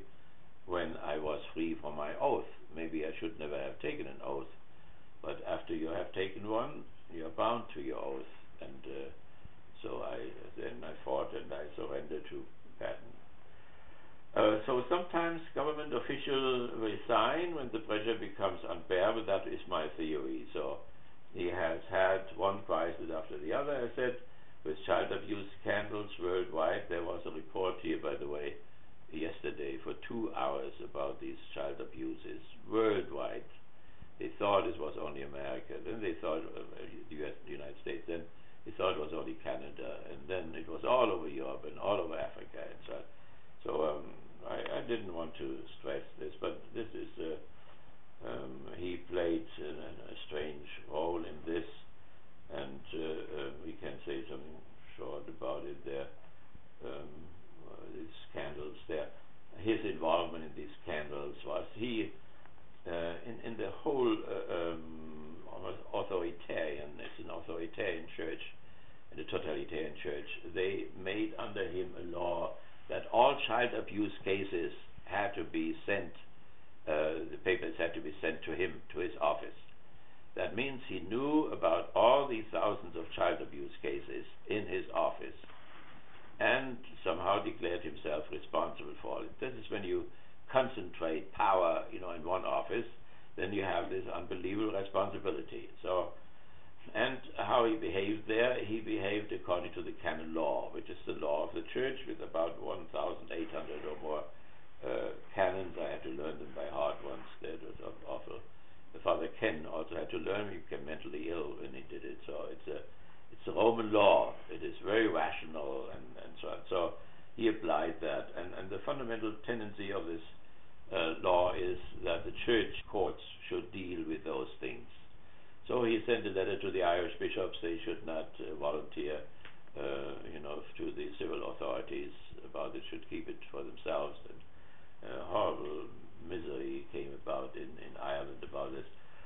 But there is also a certain solidarity between the clergy. It is a certain selected class of people who have to stick together in order to keep their power going and so on. So, but I think some more human elements too. So I think I told you already, there was a priest here, I think in Wisconsin or whatever, and he had these child abuse cases and had several child abuse, and the bishops wanted to defrock him, and Ratzinger said, no, don't defrock him. He's young. He's only 30 years old. Don't ruin his life, and try again. And so the bishop tried, and he had another child abuse. So some of these guys have 100, 200 child abuses behind them, and so then the bishop said, that's the end. Ratzinger, I fire him now, and so he was fired. And then he married, and while he was married, he had child abuse, practiced child abuse. And then he was put into prison, and after years he came out of prison, and there was no wife anymore, no church and whatever. So it's a horrible, horrible disaster for that. So he wanted to prevent this. So this is a human element which one somehow should appreciate. Maybe we should think more of the victims than of the perpetrators in all of this. But that means he and many bishops failed in supervising and take adequate measures. But what is an adequate measure? The church always put people into a monastery. So a year monastery. I was once in a German orphanage, and that happened. The head of the orphanage abused the children, and so the bishop came and he took him out, and the priest wanted to work in a mine as a miner in order to repent for his sins, and so the bishop sent him to a monastery, and he had to stay in the monastery. But then they thought when they pray hard and fast and so on, then it will be okay, and then they sent him to another parish, and then they did the same thing. But recently, where science comes in, they send him not only to prayers, but they send him to psychologists too. And then very often the psychologist said, the guy is healed now, So then the bishop reassigned him again, and of course it did the same thing again. So that, it's a shady thing about guilt and responsibility and so on. So, but the press, of course, the secular press also has its own enjoyment, in that the smaller they can make the church sovereignty, the better they feel, and there's something to that too. So that about what it is really, in terms of psychoanalysis, homosexuality. First of all, the homosexuals do not like this when they are identified with this, and we have to listen to that. But I, from my experience, and I have been, for many decades in the Roman Catholic Church, I think that a non-married celibate priesthood is not really attractive for normal, sexually normal people. I mean, somebody for 25 years, they don't take a vow, they don't take the vow of chastity. You only do that when you go to a monastery. So they make a promise. They make the promise not to get married. But who with 25 years of age, when sexuality is still in the process of developing and so on, knows how he will feel when he is 40 or 50, not to speak that at any moment he could meet the right person and whatever. Many times you go on for 50 years and don't find the right person, but nevertheless, suddenly it happens, so. And I was sitting with my friend King there, whom they mentioned here. We were drinking wine at the Rhine River, and there came a messenger, and he said, talked about a young priest who had killed himself, and he had his promise, and he met somebody, and he couldn't deal with it, so he killed himself. And I had shortly before that in Meschede, where I taught the same thing, in the Christmas night, a young guy killed himself, priest hanged himself during the Christmas Mass up under the tower of the Cathedral of Meschede. I even knew the woman in whom he was in love, with whom he was in love, and his father was in love with the same woman, and it was a complicated thing and so on. But nobody, it means to test providence if one makes such a promise when one is 25 years old or whatever. So therefore the reforms which the students wanted, my colleagues, the 144 in Germany, wanted to bring in, they would be very good if one would make it free. But I think now, and that is an opinion and not entirely clearly, I have it in the family. One of my sons is a homosexual, but these child abuses are almost all male. That means male priest and then a boy. There are a few girls here and there, but most of them are boys. And I think what has happened, that homosexuality was, of course, open in Greece, in Sparta, in Athens, and so on. The Spartans even had the idea that two homosexual lovers would fight better. They would defend each other in battle and so on. So they didn't have our problem about homosexuality in the army or whatever. And women were fighting too anyway. So that.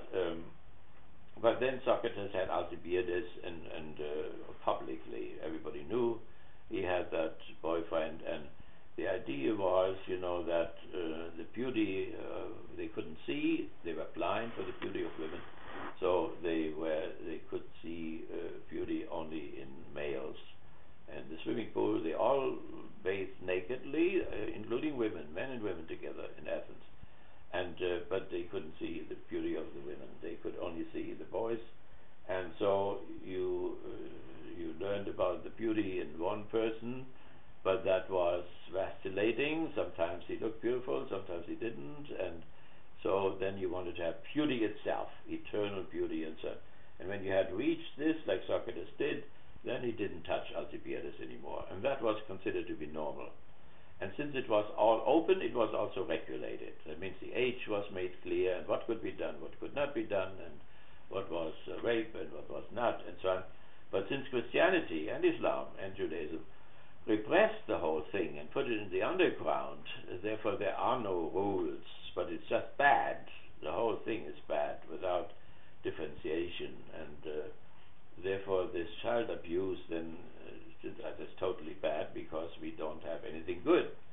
We have no institution of how to settle this and so on. So, and therefore, if it is true, that homosexuals that there are proportionally more homosexuals in the clergy than in the rest of the population, then something would have done about this, and to set it free would be one thing, but so that we can be married or not married. And then also that homosexual friendships, could happen. I think but the Reform theologians, they wanted that if there are two friends, homosexual friends, they will have two lesbians living over there who took care of each other and then went to Friendship Village and so on. So it becomes more and more friendship where they care for each other and so on, that this should be somewhat recognized and so on. So, so this, well, that was one thing, but it was not these scandals alone. Ratzinger said they were horrible, these things, so he condemned them, he apologized to the victims and so on, but the victims demand more. They wanted him to open up all the archives and to open the whole thing up to the civil authority. That means practically to cancel the whole canon law, and it hasn't happened in these 7 years. So the Pope expressed his sorrow about it, but he did not take the necessary steps, and that is in other cases too. He visited the Pope in Alexandria and they kissed, but he did say friendly words about the Archbishop of Canterbury and so on, but it never went any step further. Further what? That he would say, look, I'm the first among equals. Then all the other 7 patriarchs would be with him. They would recognize him that he is a little bit more because Peter was there in Rome and so on. But he would be the first among equals. He cannot say that. Equals. He cannot say equals. And therefore the split went on in spite of, nice gestures and so on. So as far as this legacy, as we call that, the legacy, there are a rather sad story so far.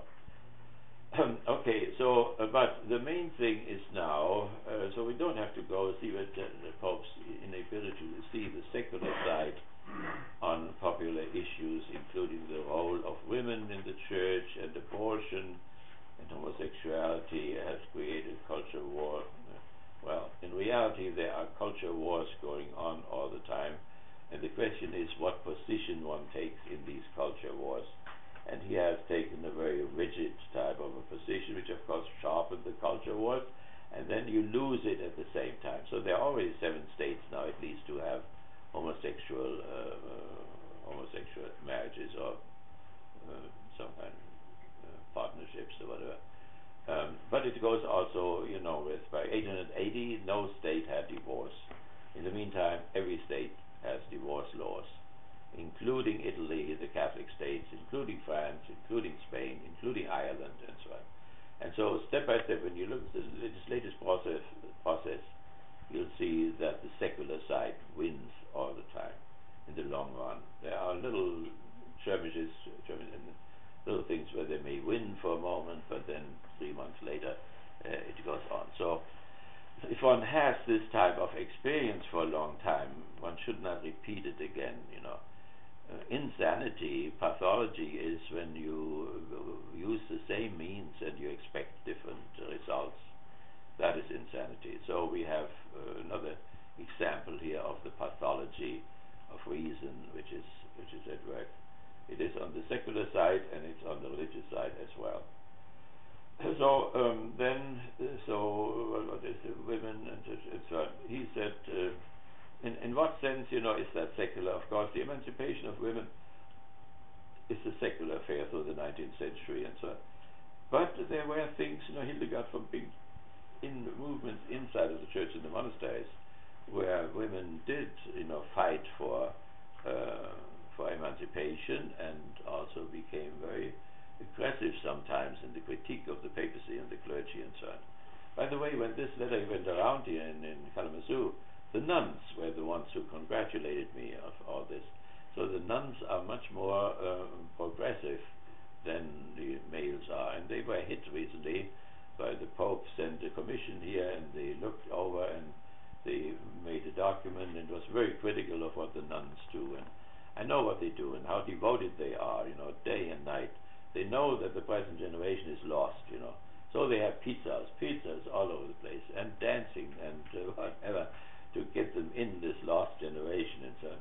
They almost overdo it, in their devotion and so on. And then I was in Marinol. I taught the nuns in Marinol every summer in the 80s or so, and I saw there how enlightened the nuns were, even here, the nuns here in Kalamazoo, the Sisters of St. Joseph, there are 80 of them, and they all have their doctorate. And before, many of them are dead now. Before they died, they all inherited their brain to Ann Arbor, to the hospital, so they could study Alzheimer's and so on. So they're, very progressive. Everything. And when I was in New York, there were nuns, real male-like nuns, I must admit, but they celebrated their own mass. No, they didn't care about. They just celebrated the mass like a priest does, and it was not permitted or whatever. According to the church, that is a missa sicca, a tri-mass.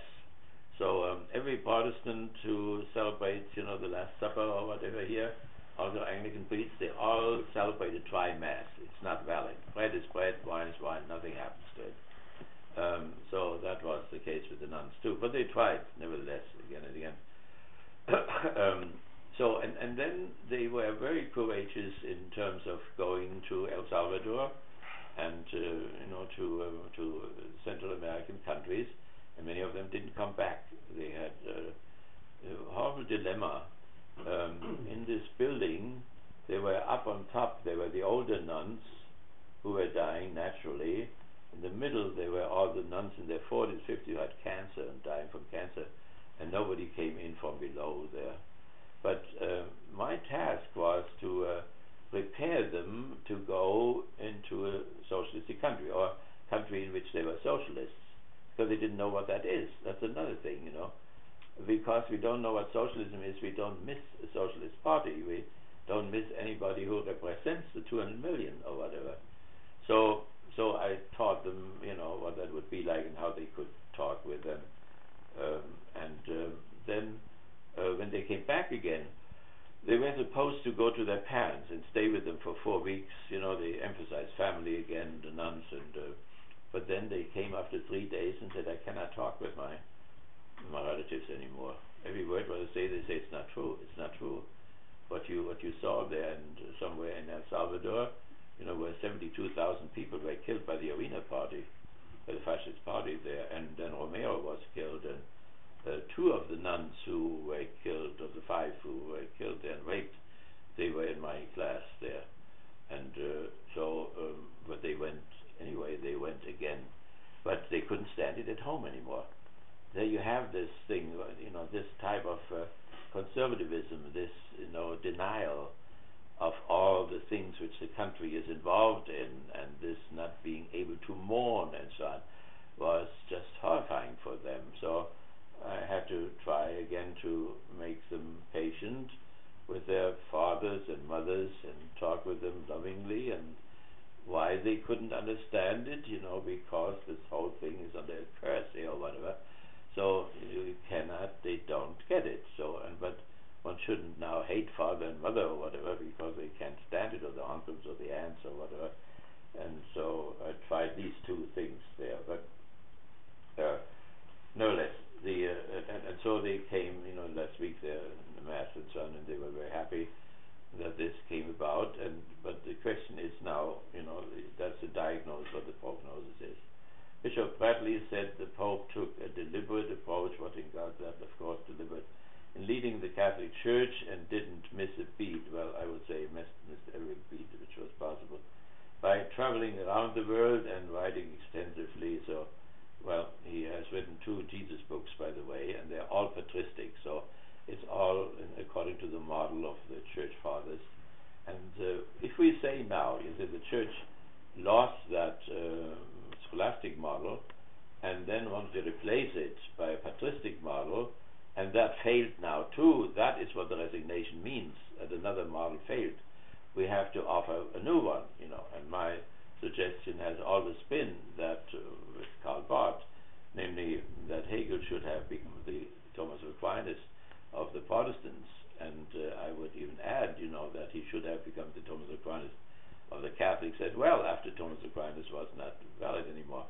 That means that the Church should shift, and Hegel was a Christian, on all things, and at the same time summed up practically the philosophy of 6,000 years.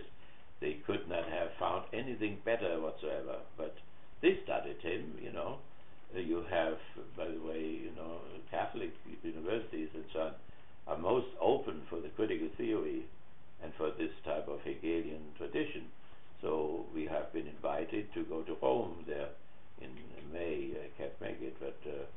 Chicago University, there, Yola University has a place in Rome, and has invited people to study the critical theory of religion. So some of them got it, but not enough to make a paradigm change. But it is not so. There is no alternative, either scholasticism or patristics or nothing or so. There is a great tradition, and they would include, of course, Marx and Kierkegaard, and the Frankfurt School. They're already quoting them, so. But to drag the masses of people, into that, but at least, to make it available for the clergy, would already be a great advantage. I mean, you have no idea what that looks like. This clergy here, I'm supposed to go to visit to them and so on. I went once, and then I got as sick as Metz got.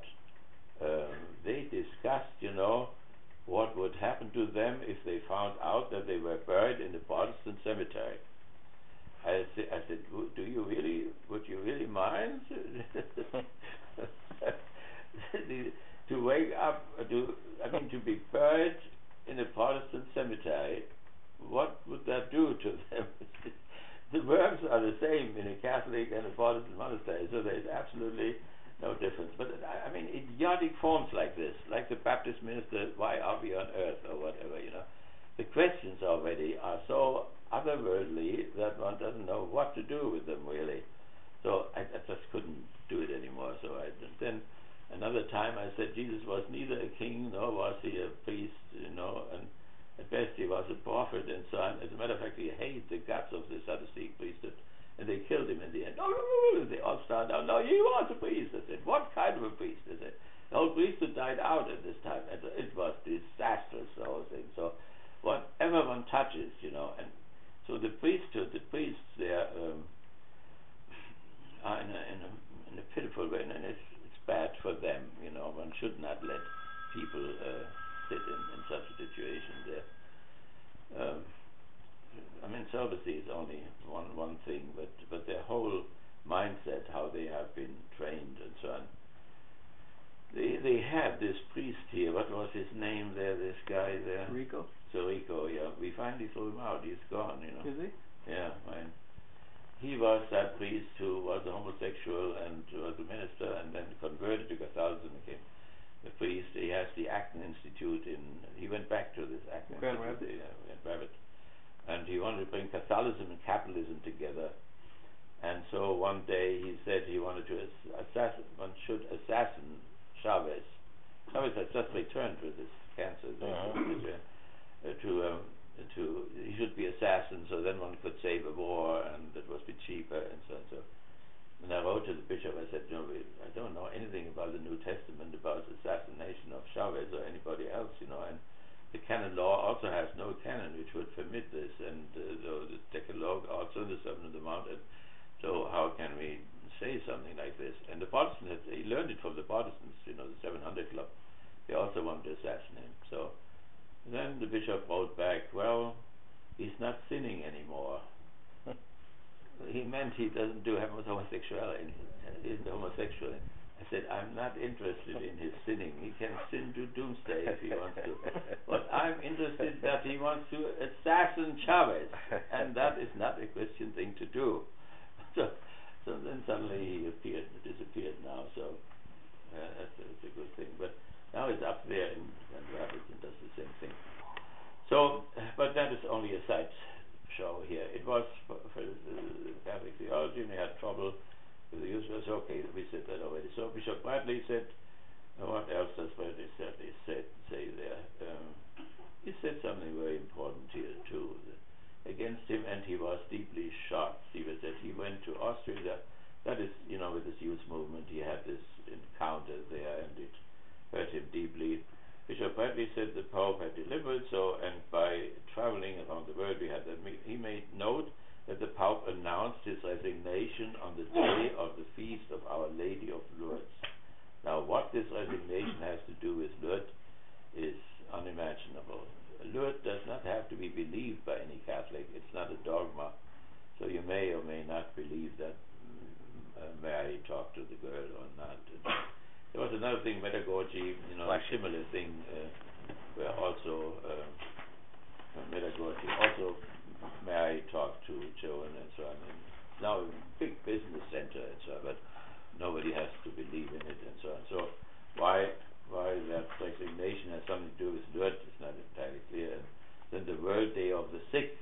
The Pope is not sick at all. He's just old and fragile, and so I don't know what he wants to say there. He also said that the Pope was well over the age of retirement when he became the pontiff at the age of 38. Well, the Pope obviously knew that, so why did he make himself a Pope? Let himself be made a Pope. Rightly addressed the significance of the day during a Mass on Monte Borges Medical Center. My daughter is there, the director of these nurses there. Lourdes is a place in France where people 150 years ago went to bathe in special waters for healing water. Bradley said the fact he recognized his own human condition, his limitation as his role as Holy Father today is important. And the bishop is not even bothered by this word of Holy Father, because in the New Testament Jesus says very clearly, don't call anybody good, only the Father in heaven is good. Don't call anybody Father. Your only Father is the Father in heaven, and so on. Do they care about it? So the question would be how to reform the Curia in terms of the Gospels. That is the solution, and the solution comes from Erich Fromm would say, if somebody wants to remain Catholic, it's okay if he can do that honestly, but he should mobilize the humanistic elements in Catholicism, and he should ask for the reformation of the Curian bureaucracy in terms of the Gospels. So that's what I always have done and what I continue to do, because this way obviously it does not work. That shows clearly it's not that the Pope is sick or has to go to Lourdes and drink holy water or whatever. The issue is how that can be reformed according to the Gospel. And that what he did, he opened up a new school for diplomats in Castel Gandolfo. The Vatican State is a state, but it's not a real state. And who has created it? Mussolini has created it. Mussolini's Lateran Treaty. The Pope recognized fascism, and the fascists allowed him to sit in that little state. It has no real army. Does not procreate. They're all only accidentally. They're all Soviets, so they are not supposed to procreate. So every other state procreates and so on. But it has a diplomatic corps, hundreds of nunci, which are in different capitals and so on. And all the martyrs of the Second World War, with Bonhoeffer and others, asked, that the Pope would stop that whole diplomatic thing. He only got in trouble. He had the Lateran Treaty with Mussolini, and he had the Empire conquered that with Hitler, and the Jews were not rescued, and the Christian martyrs were not rescued either. So that is where the way is to intellectually, in terms of having a new logic, a dialectical logic, and not following the traditional theory, would be one thing, and then a reform in terms of the Gospels would be the right way. But is there any chance that this will happen? No. Not in terms of science and sociology and so on, because the predecessor already made half of the cardinals conservative, like himself, and this one in the last 7 years appointed the other half, and they're also all conservative. So by all normal mathematics, they will bring a conservative in. There is a cardinal in Africa who emphasized the class issue, is on the side of the poor and all that. So that could make a difference, but it would be a miracle if they would bring him in. Not because he is an African, but because he has this identification with the poor, as the Gospels do. And that's why they will not let him come in. By the way, we met him. He was in Notre Dame when I was there, and he said they would change that in terms of Romero, because Romero has been completely ignored. He died for the church. He was a martyr. He was killed by the fascists, and so far nothing has happened. So I don't think that they have the numbers in order to make that change. And what will happen then? Well, the dichotomy will get deeper and deeper. The church will be pushed out more and more out of the public sphere. In a certain sense, it eliminates itself from the public sphere by not finding the right words, the right language, the right logic, and so it will be, suffering will continue.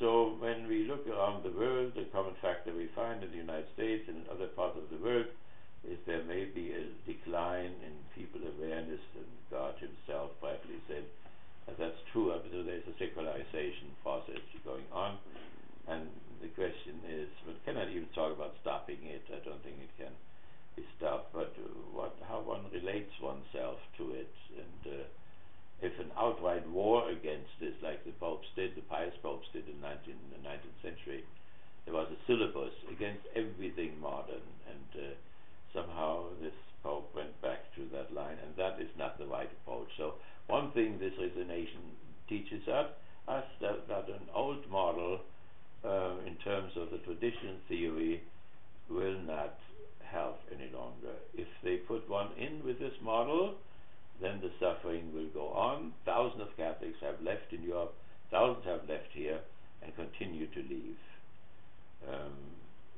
But that will continue if they bring another guy in. And I would not even say conservative or not. Somebody who does not come with a scholastic model, who does not come with a patristic model, but who comes with a modern model. Modern people think differently. The new logic has not appeared accidentally. Up to 1800, we all have the Aristotelian logic, according to which the church is still thinking. And we in Western do, yeah. But the future belongs to another, because the society is so unbelievably contradictory that only a dialectical logic can deal with this adequately. So, Rudy? yeah. It's almost 8:30. Okay. Do you want to have a short break and then short do the break film? in the film, yeah, right. Okay.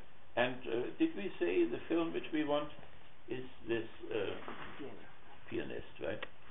Okay, so how about cookies? Did we have cookies? Yeah, they're here. Oh, please take the cookie. We have water. Do you have water? Okay, see if you No, can thanks. do it, with the paper, that Appreciate we can it. have that for the next time, so that we don't get too close to our new test then. And just try. Don't be discouraged, right?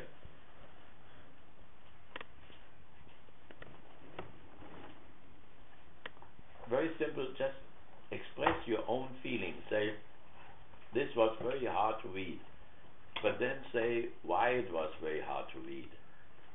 Say, there are so many words which I didn't know, or because of the logic of it, and then we can explain it a little bit, and can see, for you, we can help a little bit.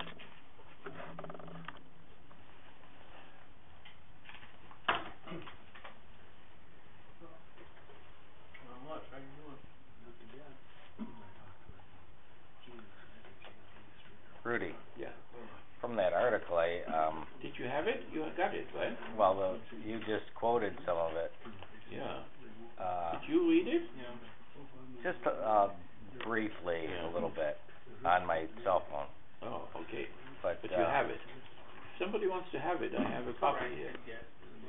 But one thing you were talking about, it seemed that you were critical and suspicious and about Ratzinger's honesty. Yeah. And about his past. Yeah. You're suspicious about it. Well, because of your own experience. Yeah. Well, in order to sum up what I'm critical of is that the model with which he wants to approach the contradictions between the religious and the secular is inadequate, and that all what happened to him proves that. And therefore we have to have a paradigm change in terms of what we discussed here between the traditional and the critical theory. This shift has to take place, and Metz has this, and Küng has this, so there are people who have that, but the question is if the curia, the bureaucracy in Rome, is willing to do that, and I think they will vote in another conservative fellow, One other thing I want to ask about, you said the council no longer has the power. Right, yeah. No. Although they, in some way, they must.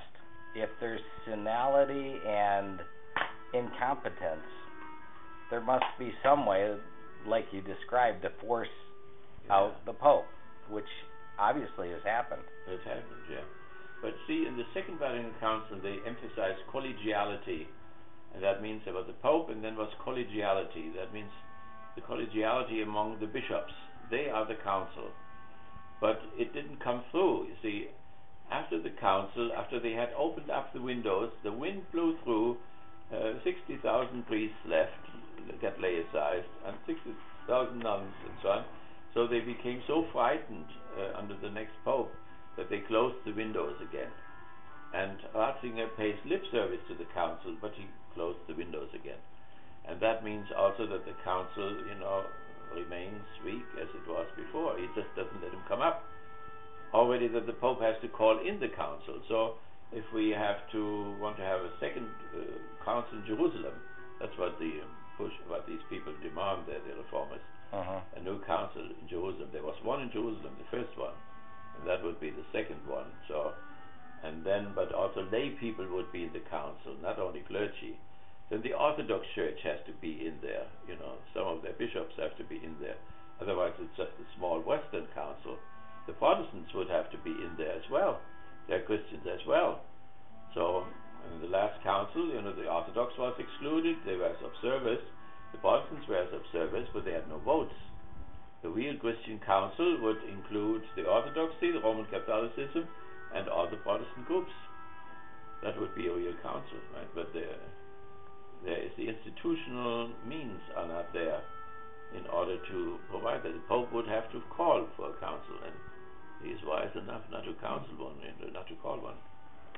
Want to start this? Yeah. Good.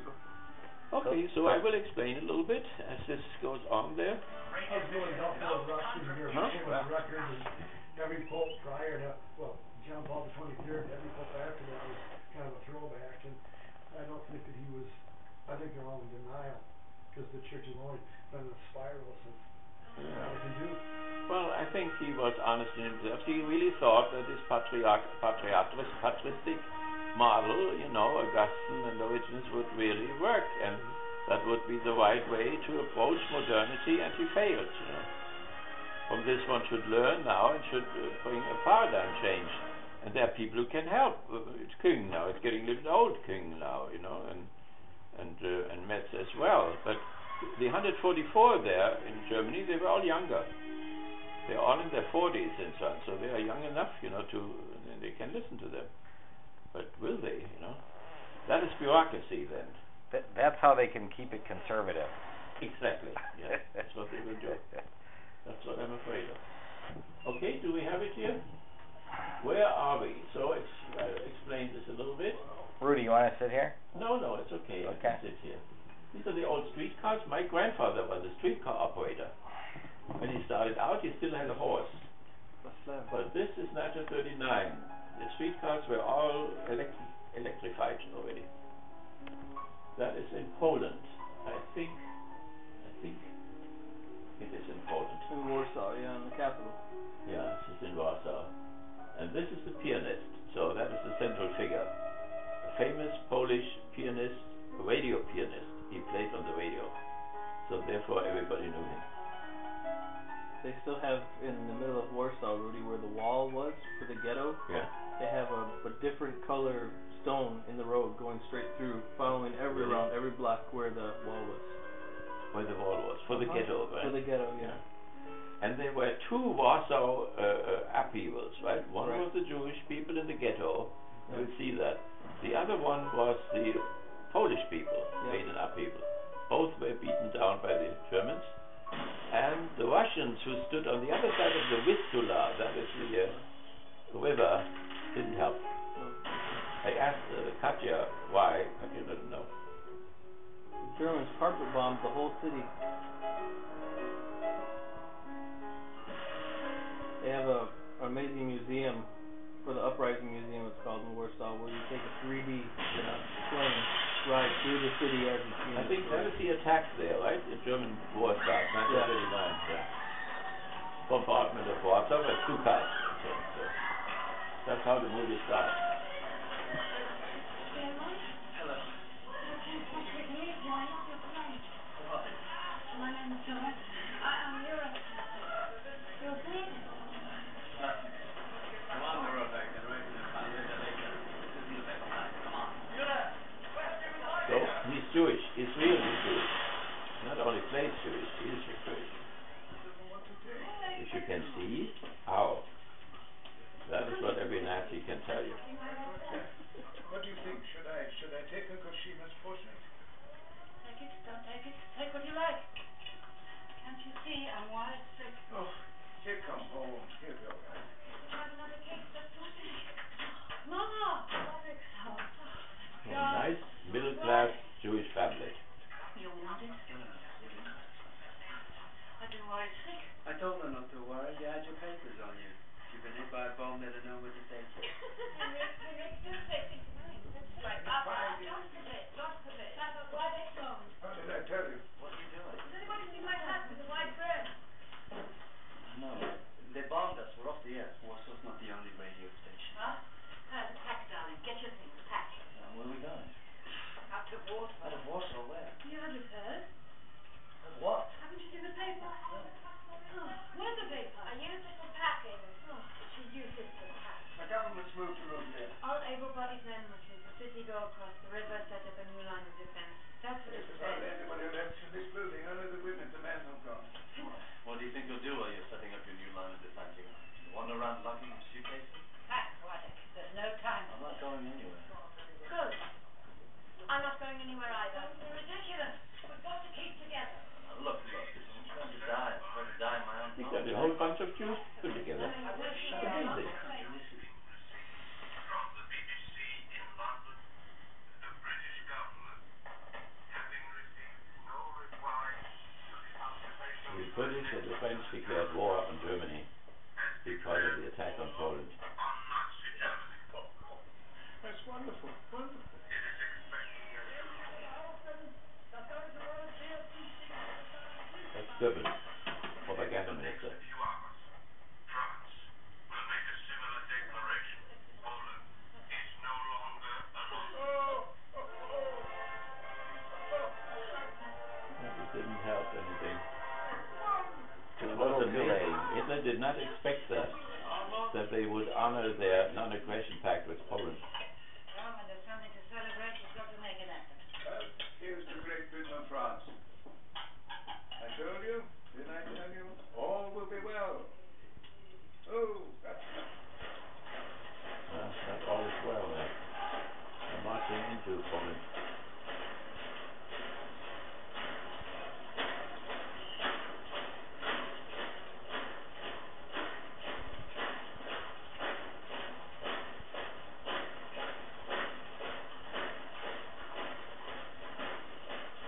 That's we're watching an highway in.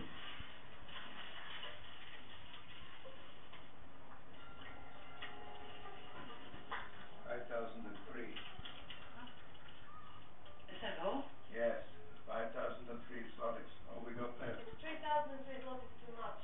Look. 3. Further restrictions regarding liquid assets. Jews will be allowed to keep a maximum of 2,000 zlotys in their home. What are we supposed to do with the rest? Deposit it in a bank. A blocked account. Who'd be stupid enough to deposit money in a German bank? We could hide the money. Look here. We can hide the money under the flower pot. No, I tell you what we do. Just tried and tested methods. You know what we did in the last war? Hey, we made a hole in the table leg. I hid the money in there. And suppose they take the table away. What do you mean, take the table away? The Germans go into Jewish homes and they just take what they want. Furniture, valuables, anything. Do they? Hey, dear, what would they want with a table? Hey, table like this? What on earth are you doing? No, listen, look. This is the best place for it. No one would think of looking under the flower pot. No. Listen. I've been thinking. Oh, really? That's a change. You know what we do? We use psychology. We use what? We leave the money in the water. Think of our one-day movie, and that is how it works out. Are you stupid? The Germans will search high and low. I promise you, they'll never notice. That's the stupidest thing I've ever seen. Of course I noticed it. Look here. Idiot. And you call me stupid? No, that is very good, because that is the This will take hours. Well, we're not in a hurry. We'll get it It back. won't take hours. How will you get them out? Tell me that. Tell me that. I'd like to know. How would you get them out? Order, please. Why do you resist everything each one out individually? Listen to me. No, Order, please. The lawyer, she likes order. Listen, just listen. Look, the water we put under the flower pots and the money we stuff in the violin. Nice to be able to play. You'll find out. You there? Ładek, śpiewacie. How are you? Fine, fine, thank you. And you? Fine, But I guess what you know, there's nothing we can do. They want we are on the station. We just grab the station. Yes, I know, but Not even music. Nothing. No radios for the call. you're right. Sure, fine work. Pianist like you, but Well, maybe not, but don't be offended, but I didn't call to discuss my future career. I learned Xerox for weeks and weeks, and at last he gave in and said, all right, come with me tomorrow. So I came, and they bombed the station. So meeting you like that was absolutely wonderful.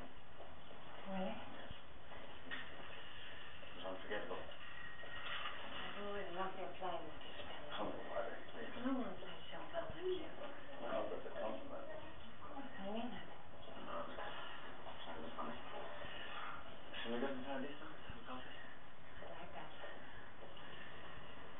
And you? What do you do? Oh, I finished at the conservatoire. You're a musician.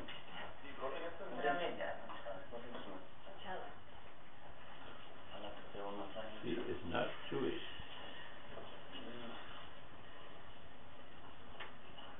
It's disgraceful. How dare they? You know what people are like. They want to be better than Nazis and Hitler. Oh, I'm going in there to complain. It's better not. Believe me. It's so humiliating when someone like you. See, humiliating. So it's not only a property thing, it's also recognition. Fine, well. The Jews are deprived of all Walk in the recognition. park. No, they cannot. It's an official decree. No Jews allowed in the park. God, are you joking? I'm not joking, it's true. I suggest we just sit on a bench somewhere. It's another official decree. No Jews allowed on public benches. This is absurd. I'll tell you what we can do. We can just stand here and talk. And I think we're allowed to do that, don't you? So you play the cello, Dorota. That's nice. And who's your favorite composer? Chopin. Really well. You'll have to learn to play his cello sonata, won't you? And what about you, Boade? Perhaps I could accompany? Me on the piano, you on the cello. You're quite wonderful. Call me Boade, please.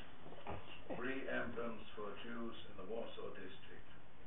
I hereby order that all Jews in the Warsaw District will wear visible emblems when out of doors. Remember this guy who made the Nuremberg laws? 1st of December He made these laws which are effective. and applies to all Jews. Once they took place 3 years after that, The emblem will be worn that was on the right final solution, and they were all on and the will other represent a side. blue star David on Yeah. white background. The background must be sufficiently large for the star to measure 8 centimeters from point to point. The width of the arms of the star must be 1 centimeter. That's the yellow star. Jews who do not I respect told you about this decree woman whom I met there and will helped be her to severely punished. carry her suitcases. Governor of Warsaw District, Dr. Fisher. I won't wear it. I won't wear it. I'm not going to be branded. Let me see.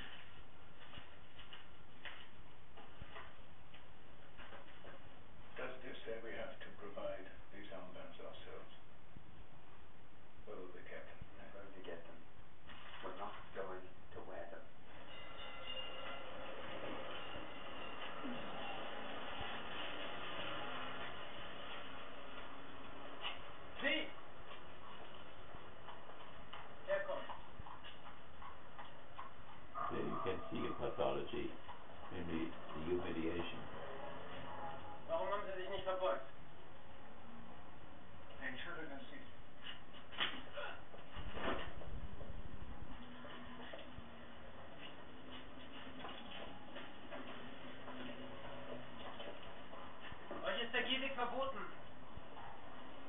Qui pense, monsieur?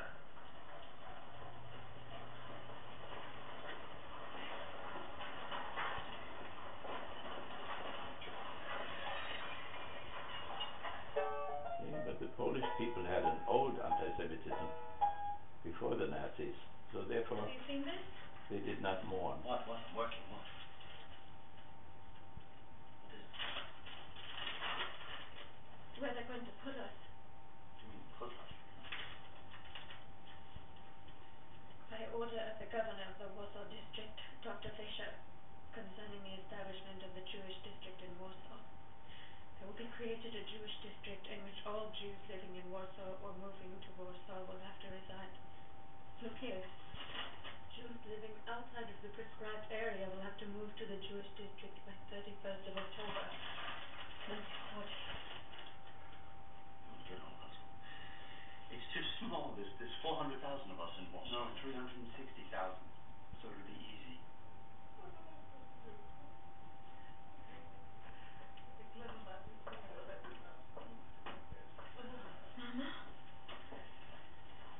Mama, what is it? 20 zlotys. That's all we have left. 20 zlotys. What can I buy with 20 zlotys? I am sick of cooking potatoes.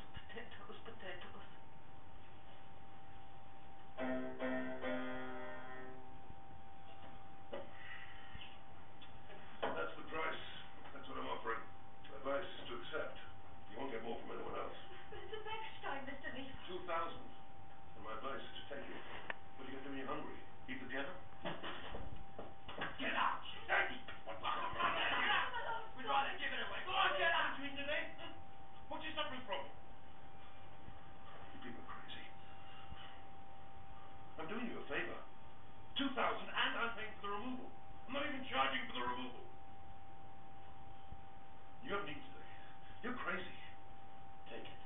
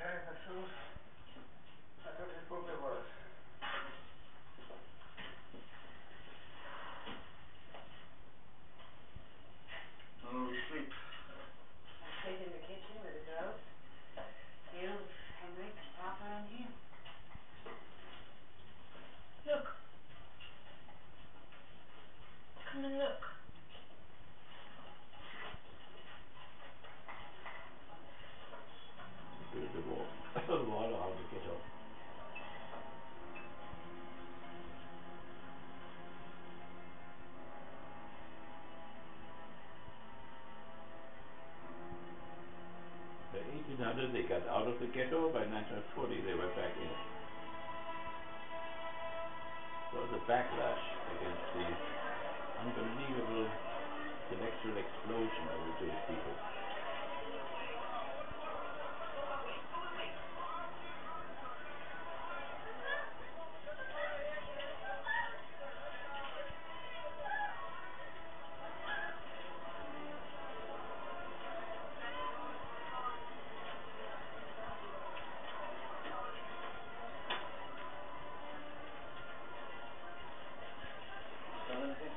Just one.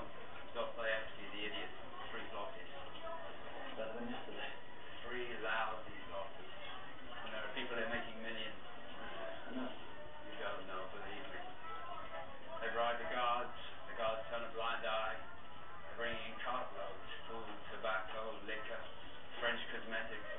And the poor are dying all around them. They don't give a damn. Excuse me, have you seen my husband? He's a Steinmann. A tall handsome man with a little grey beard. No? Afraid not. Oh, excuse me. Goodbye. Sleep well. But if you see him, write to me, yes? He's a Sherman.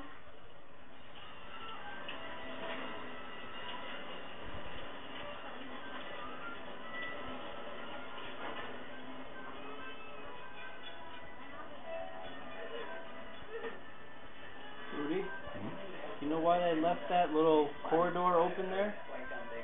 The Germans originally wanted to include that inside the ghetto, but the Poles complained because they had just built a shopping mall at the end of that corridor, and they didn't want the Jews to have access to it, and so they wanted to have this train to just bring them to that shopping area.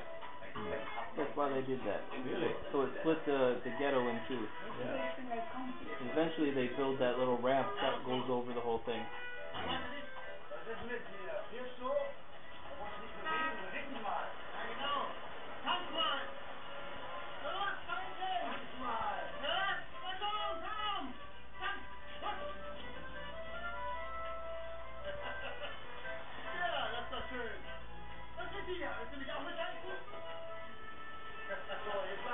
That is all recognition, non-recognition.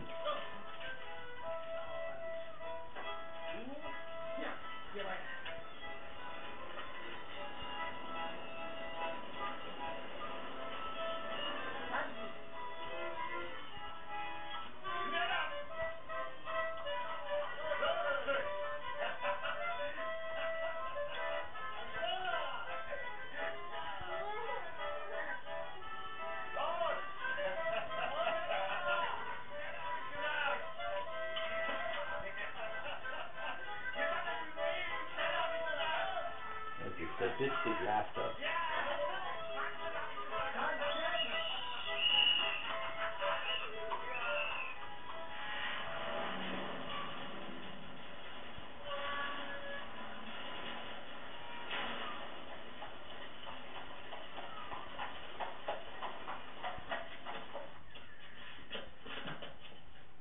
Oh, they're here. It's Helen's been waiting for you.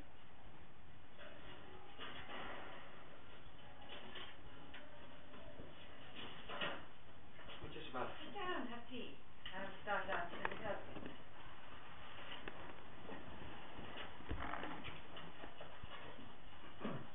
So, what are you doing here? He brought cakes. Here's Ralph. His father's back in the jewelry business. He's doing well, eh? He's on. Amazing jewelry. We're recruiting. Who's recruiting? Don't be clever with me, Henrik. I'm coming as a friend. They're bringing Jews in from all over the country. Soon there'll be 500,000 people in the ghetto. We need more Jewish police. Oh, more Jewish police. You mean you want me to beat up Jews in my truncheon and capture Gestapo spirit asses? Somebody's got to do it, Henrik. But why me? I thought you only recruited boys with rich fathers. Well, look at my father. Look at us. I mean... Yes, I'm looking at you, and that's why I'm here. Your whole family can have a better life. You want to go on struggling for survival, selling books in the street? Yes, please. He keeps himself administration. What about you, Barrett? You're a great pianist, and we've got an excellent police jazz band. They'd welcome you with open arms. Join us. You've got no work. Thank you, I've got work.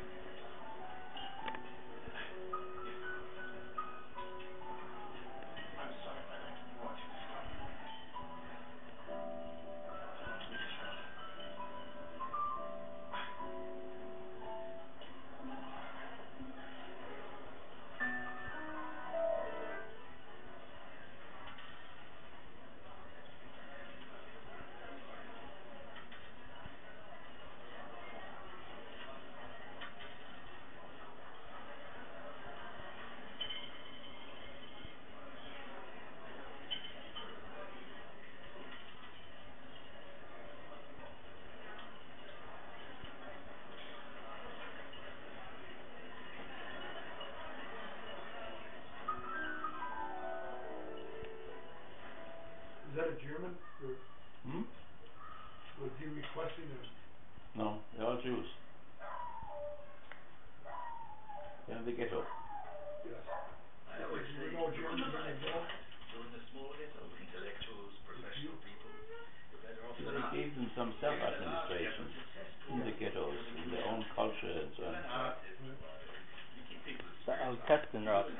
Hmm? The Altestenrat said Jewish elders Yeah. with Chaim Lumkowski. Don't make good conspirators. You're too He just wanted the high value coins. musical. Exactly.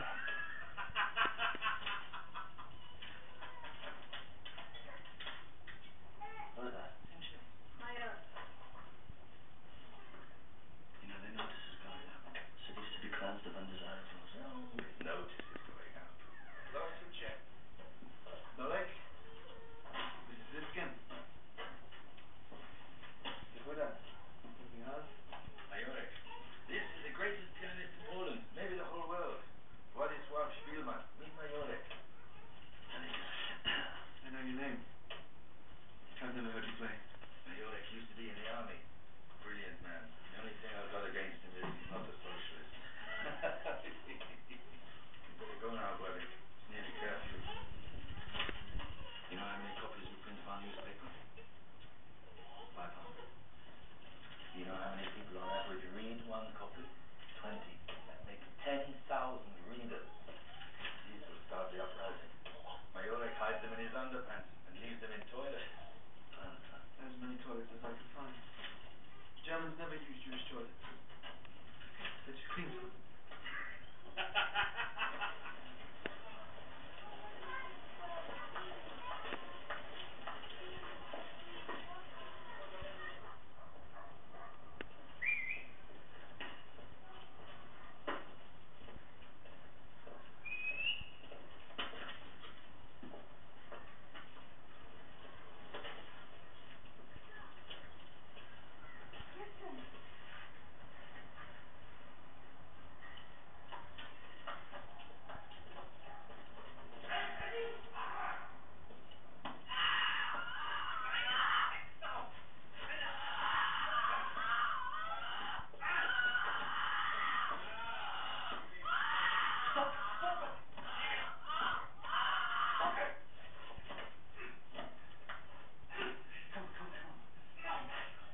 Come on, boy.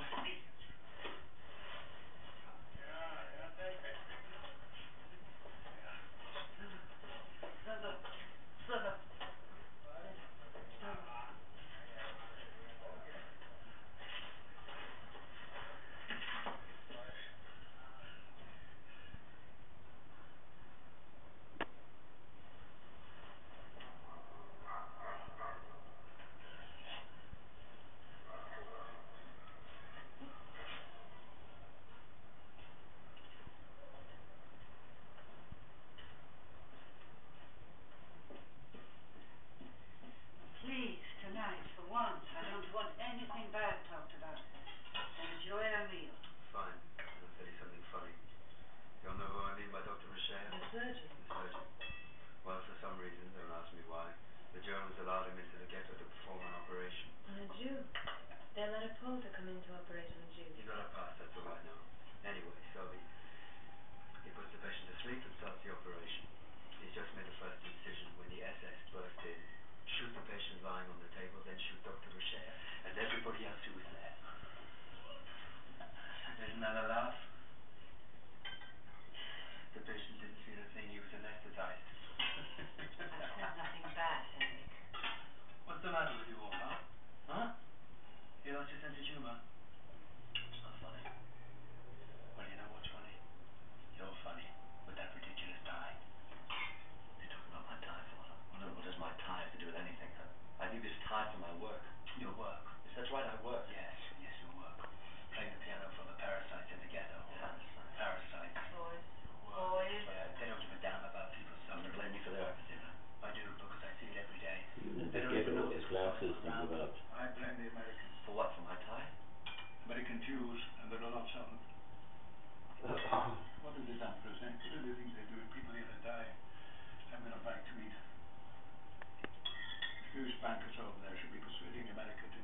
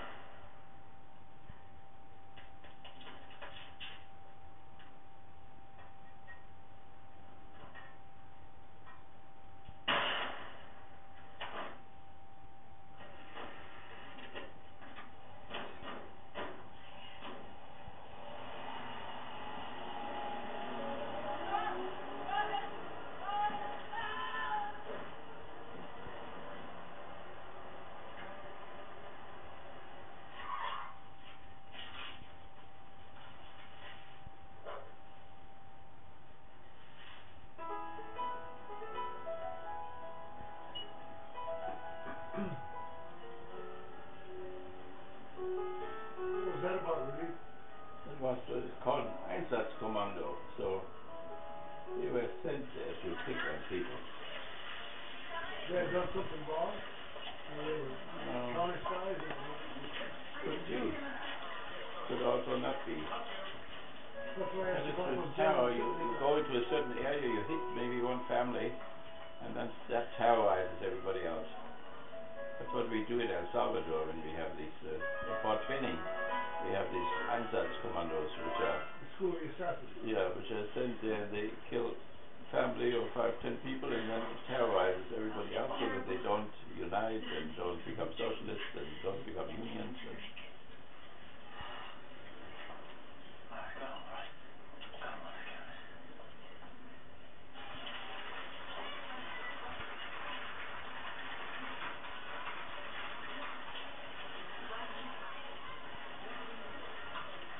Have you seen my husband? Afraid not. Listen very dear. If you see him write to me, don't forget, he's a Sherman.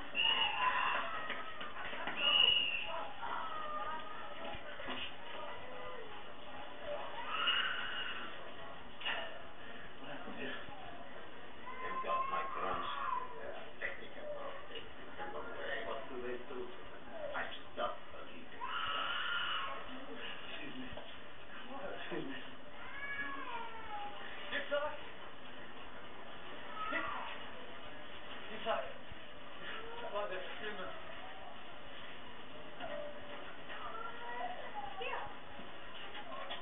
I haven't seen her. I haven't seen him. Believe me. Get them out. Tough luck. that's the Jewish police. Can you help? Oh, now you need me. Yes, now you need me. Can you help? Oh. No money. Think there's something I could do? You should have joined us. We had a chance. They told me how you joined. Who told you? People I know this. You're important. Sorry.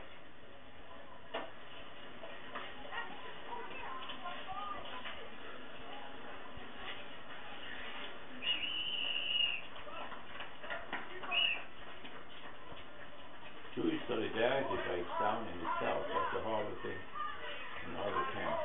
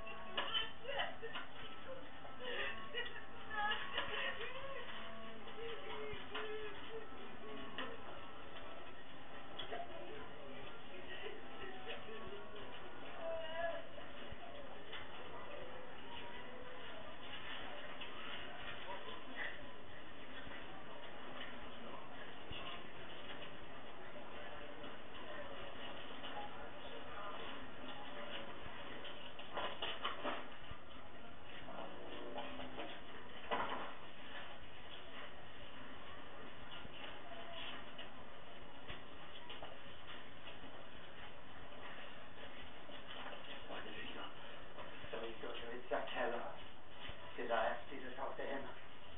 You're out, aren't you? Did you beg? Did you grovel? No, I asked him to help. What did you pay him? With what could I pay him? What? I understood the food. I can look after myself.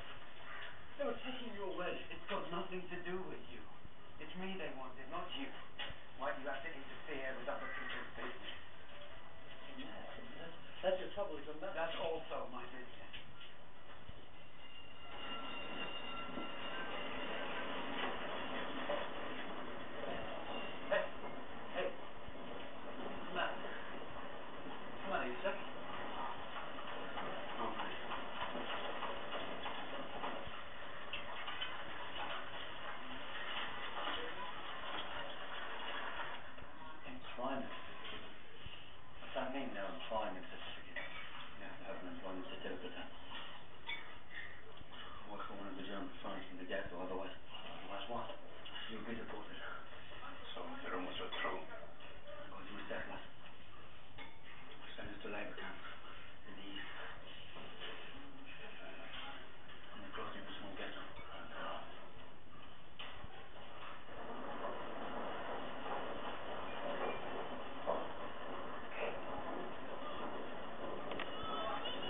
after 9, do you want to be done? Or? Yeah. Let's close it for tonight. And let's reflect. Okay, see you again next Wednesday. Okay. You must be tired on this thing there. This chair. You were heroic, Alex. You were heroic. I think I can make it for that long, but much longer than I think I might have. Really? broken Yeah, down. right. Okay, very good. Can we get it to the normal position? If I knew the situation they got, but I thought perhaps these were two undercover German agents watching, you know, when they were flipping or whatever they were doing. No, they were. I thought maybe they were So they are the rich and they are the poor. See, right away it splits again. Oh, okay. Rich Jews and poor Jews.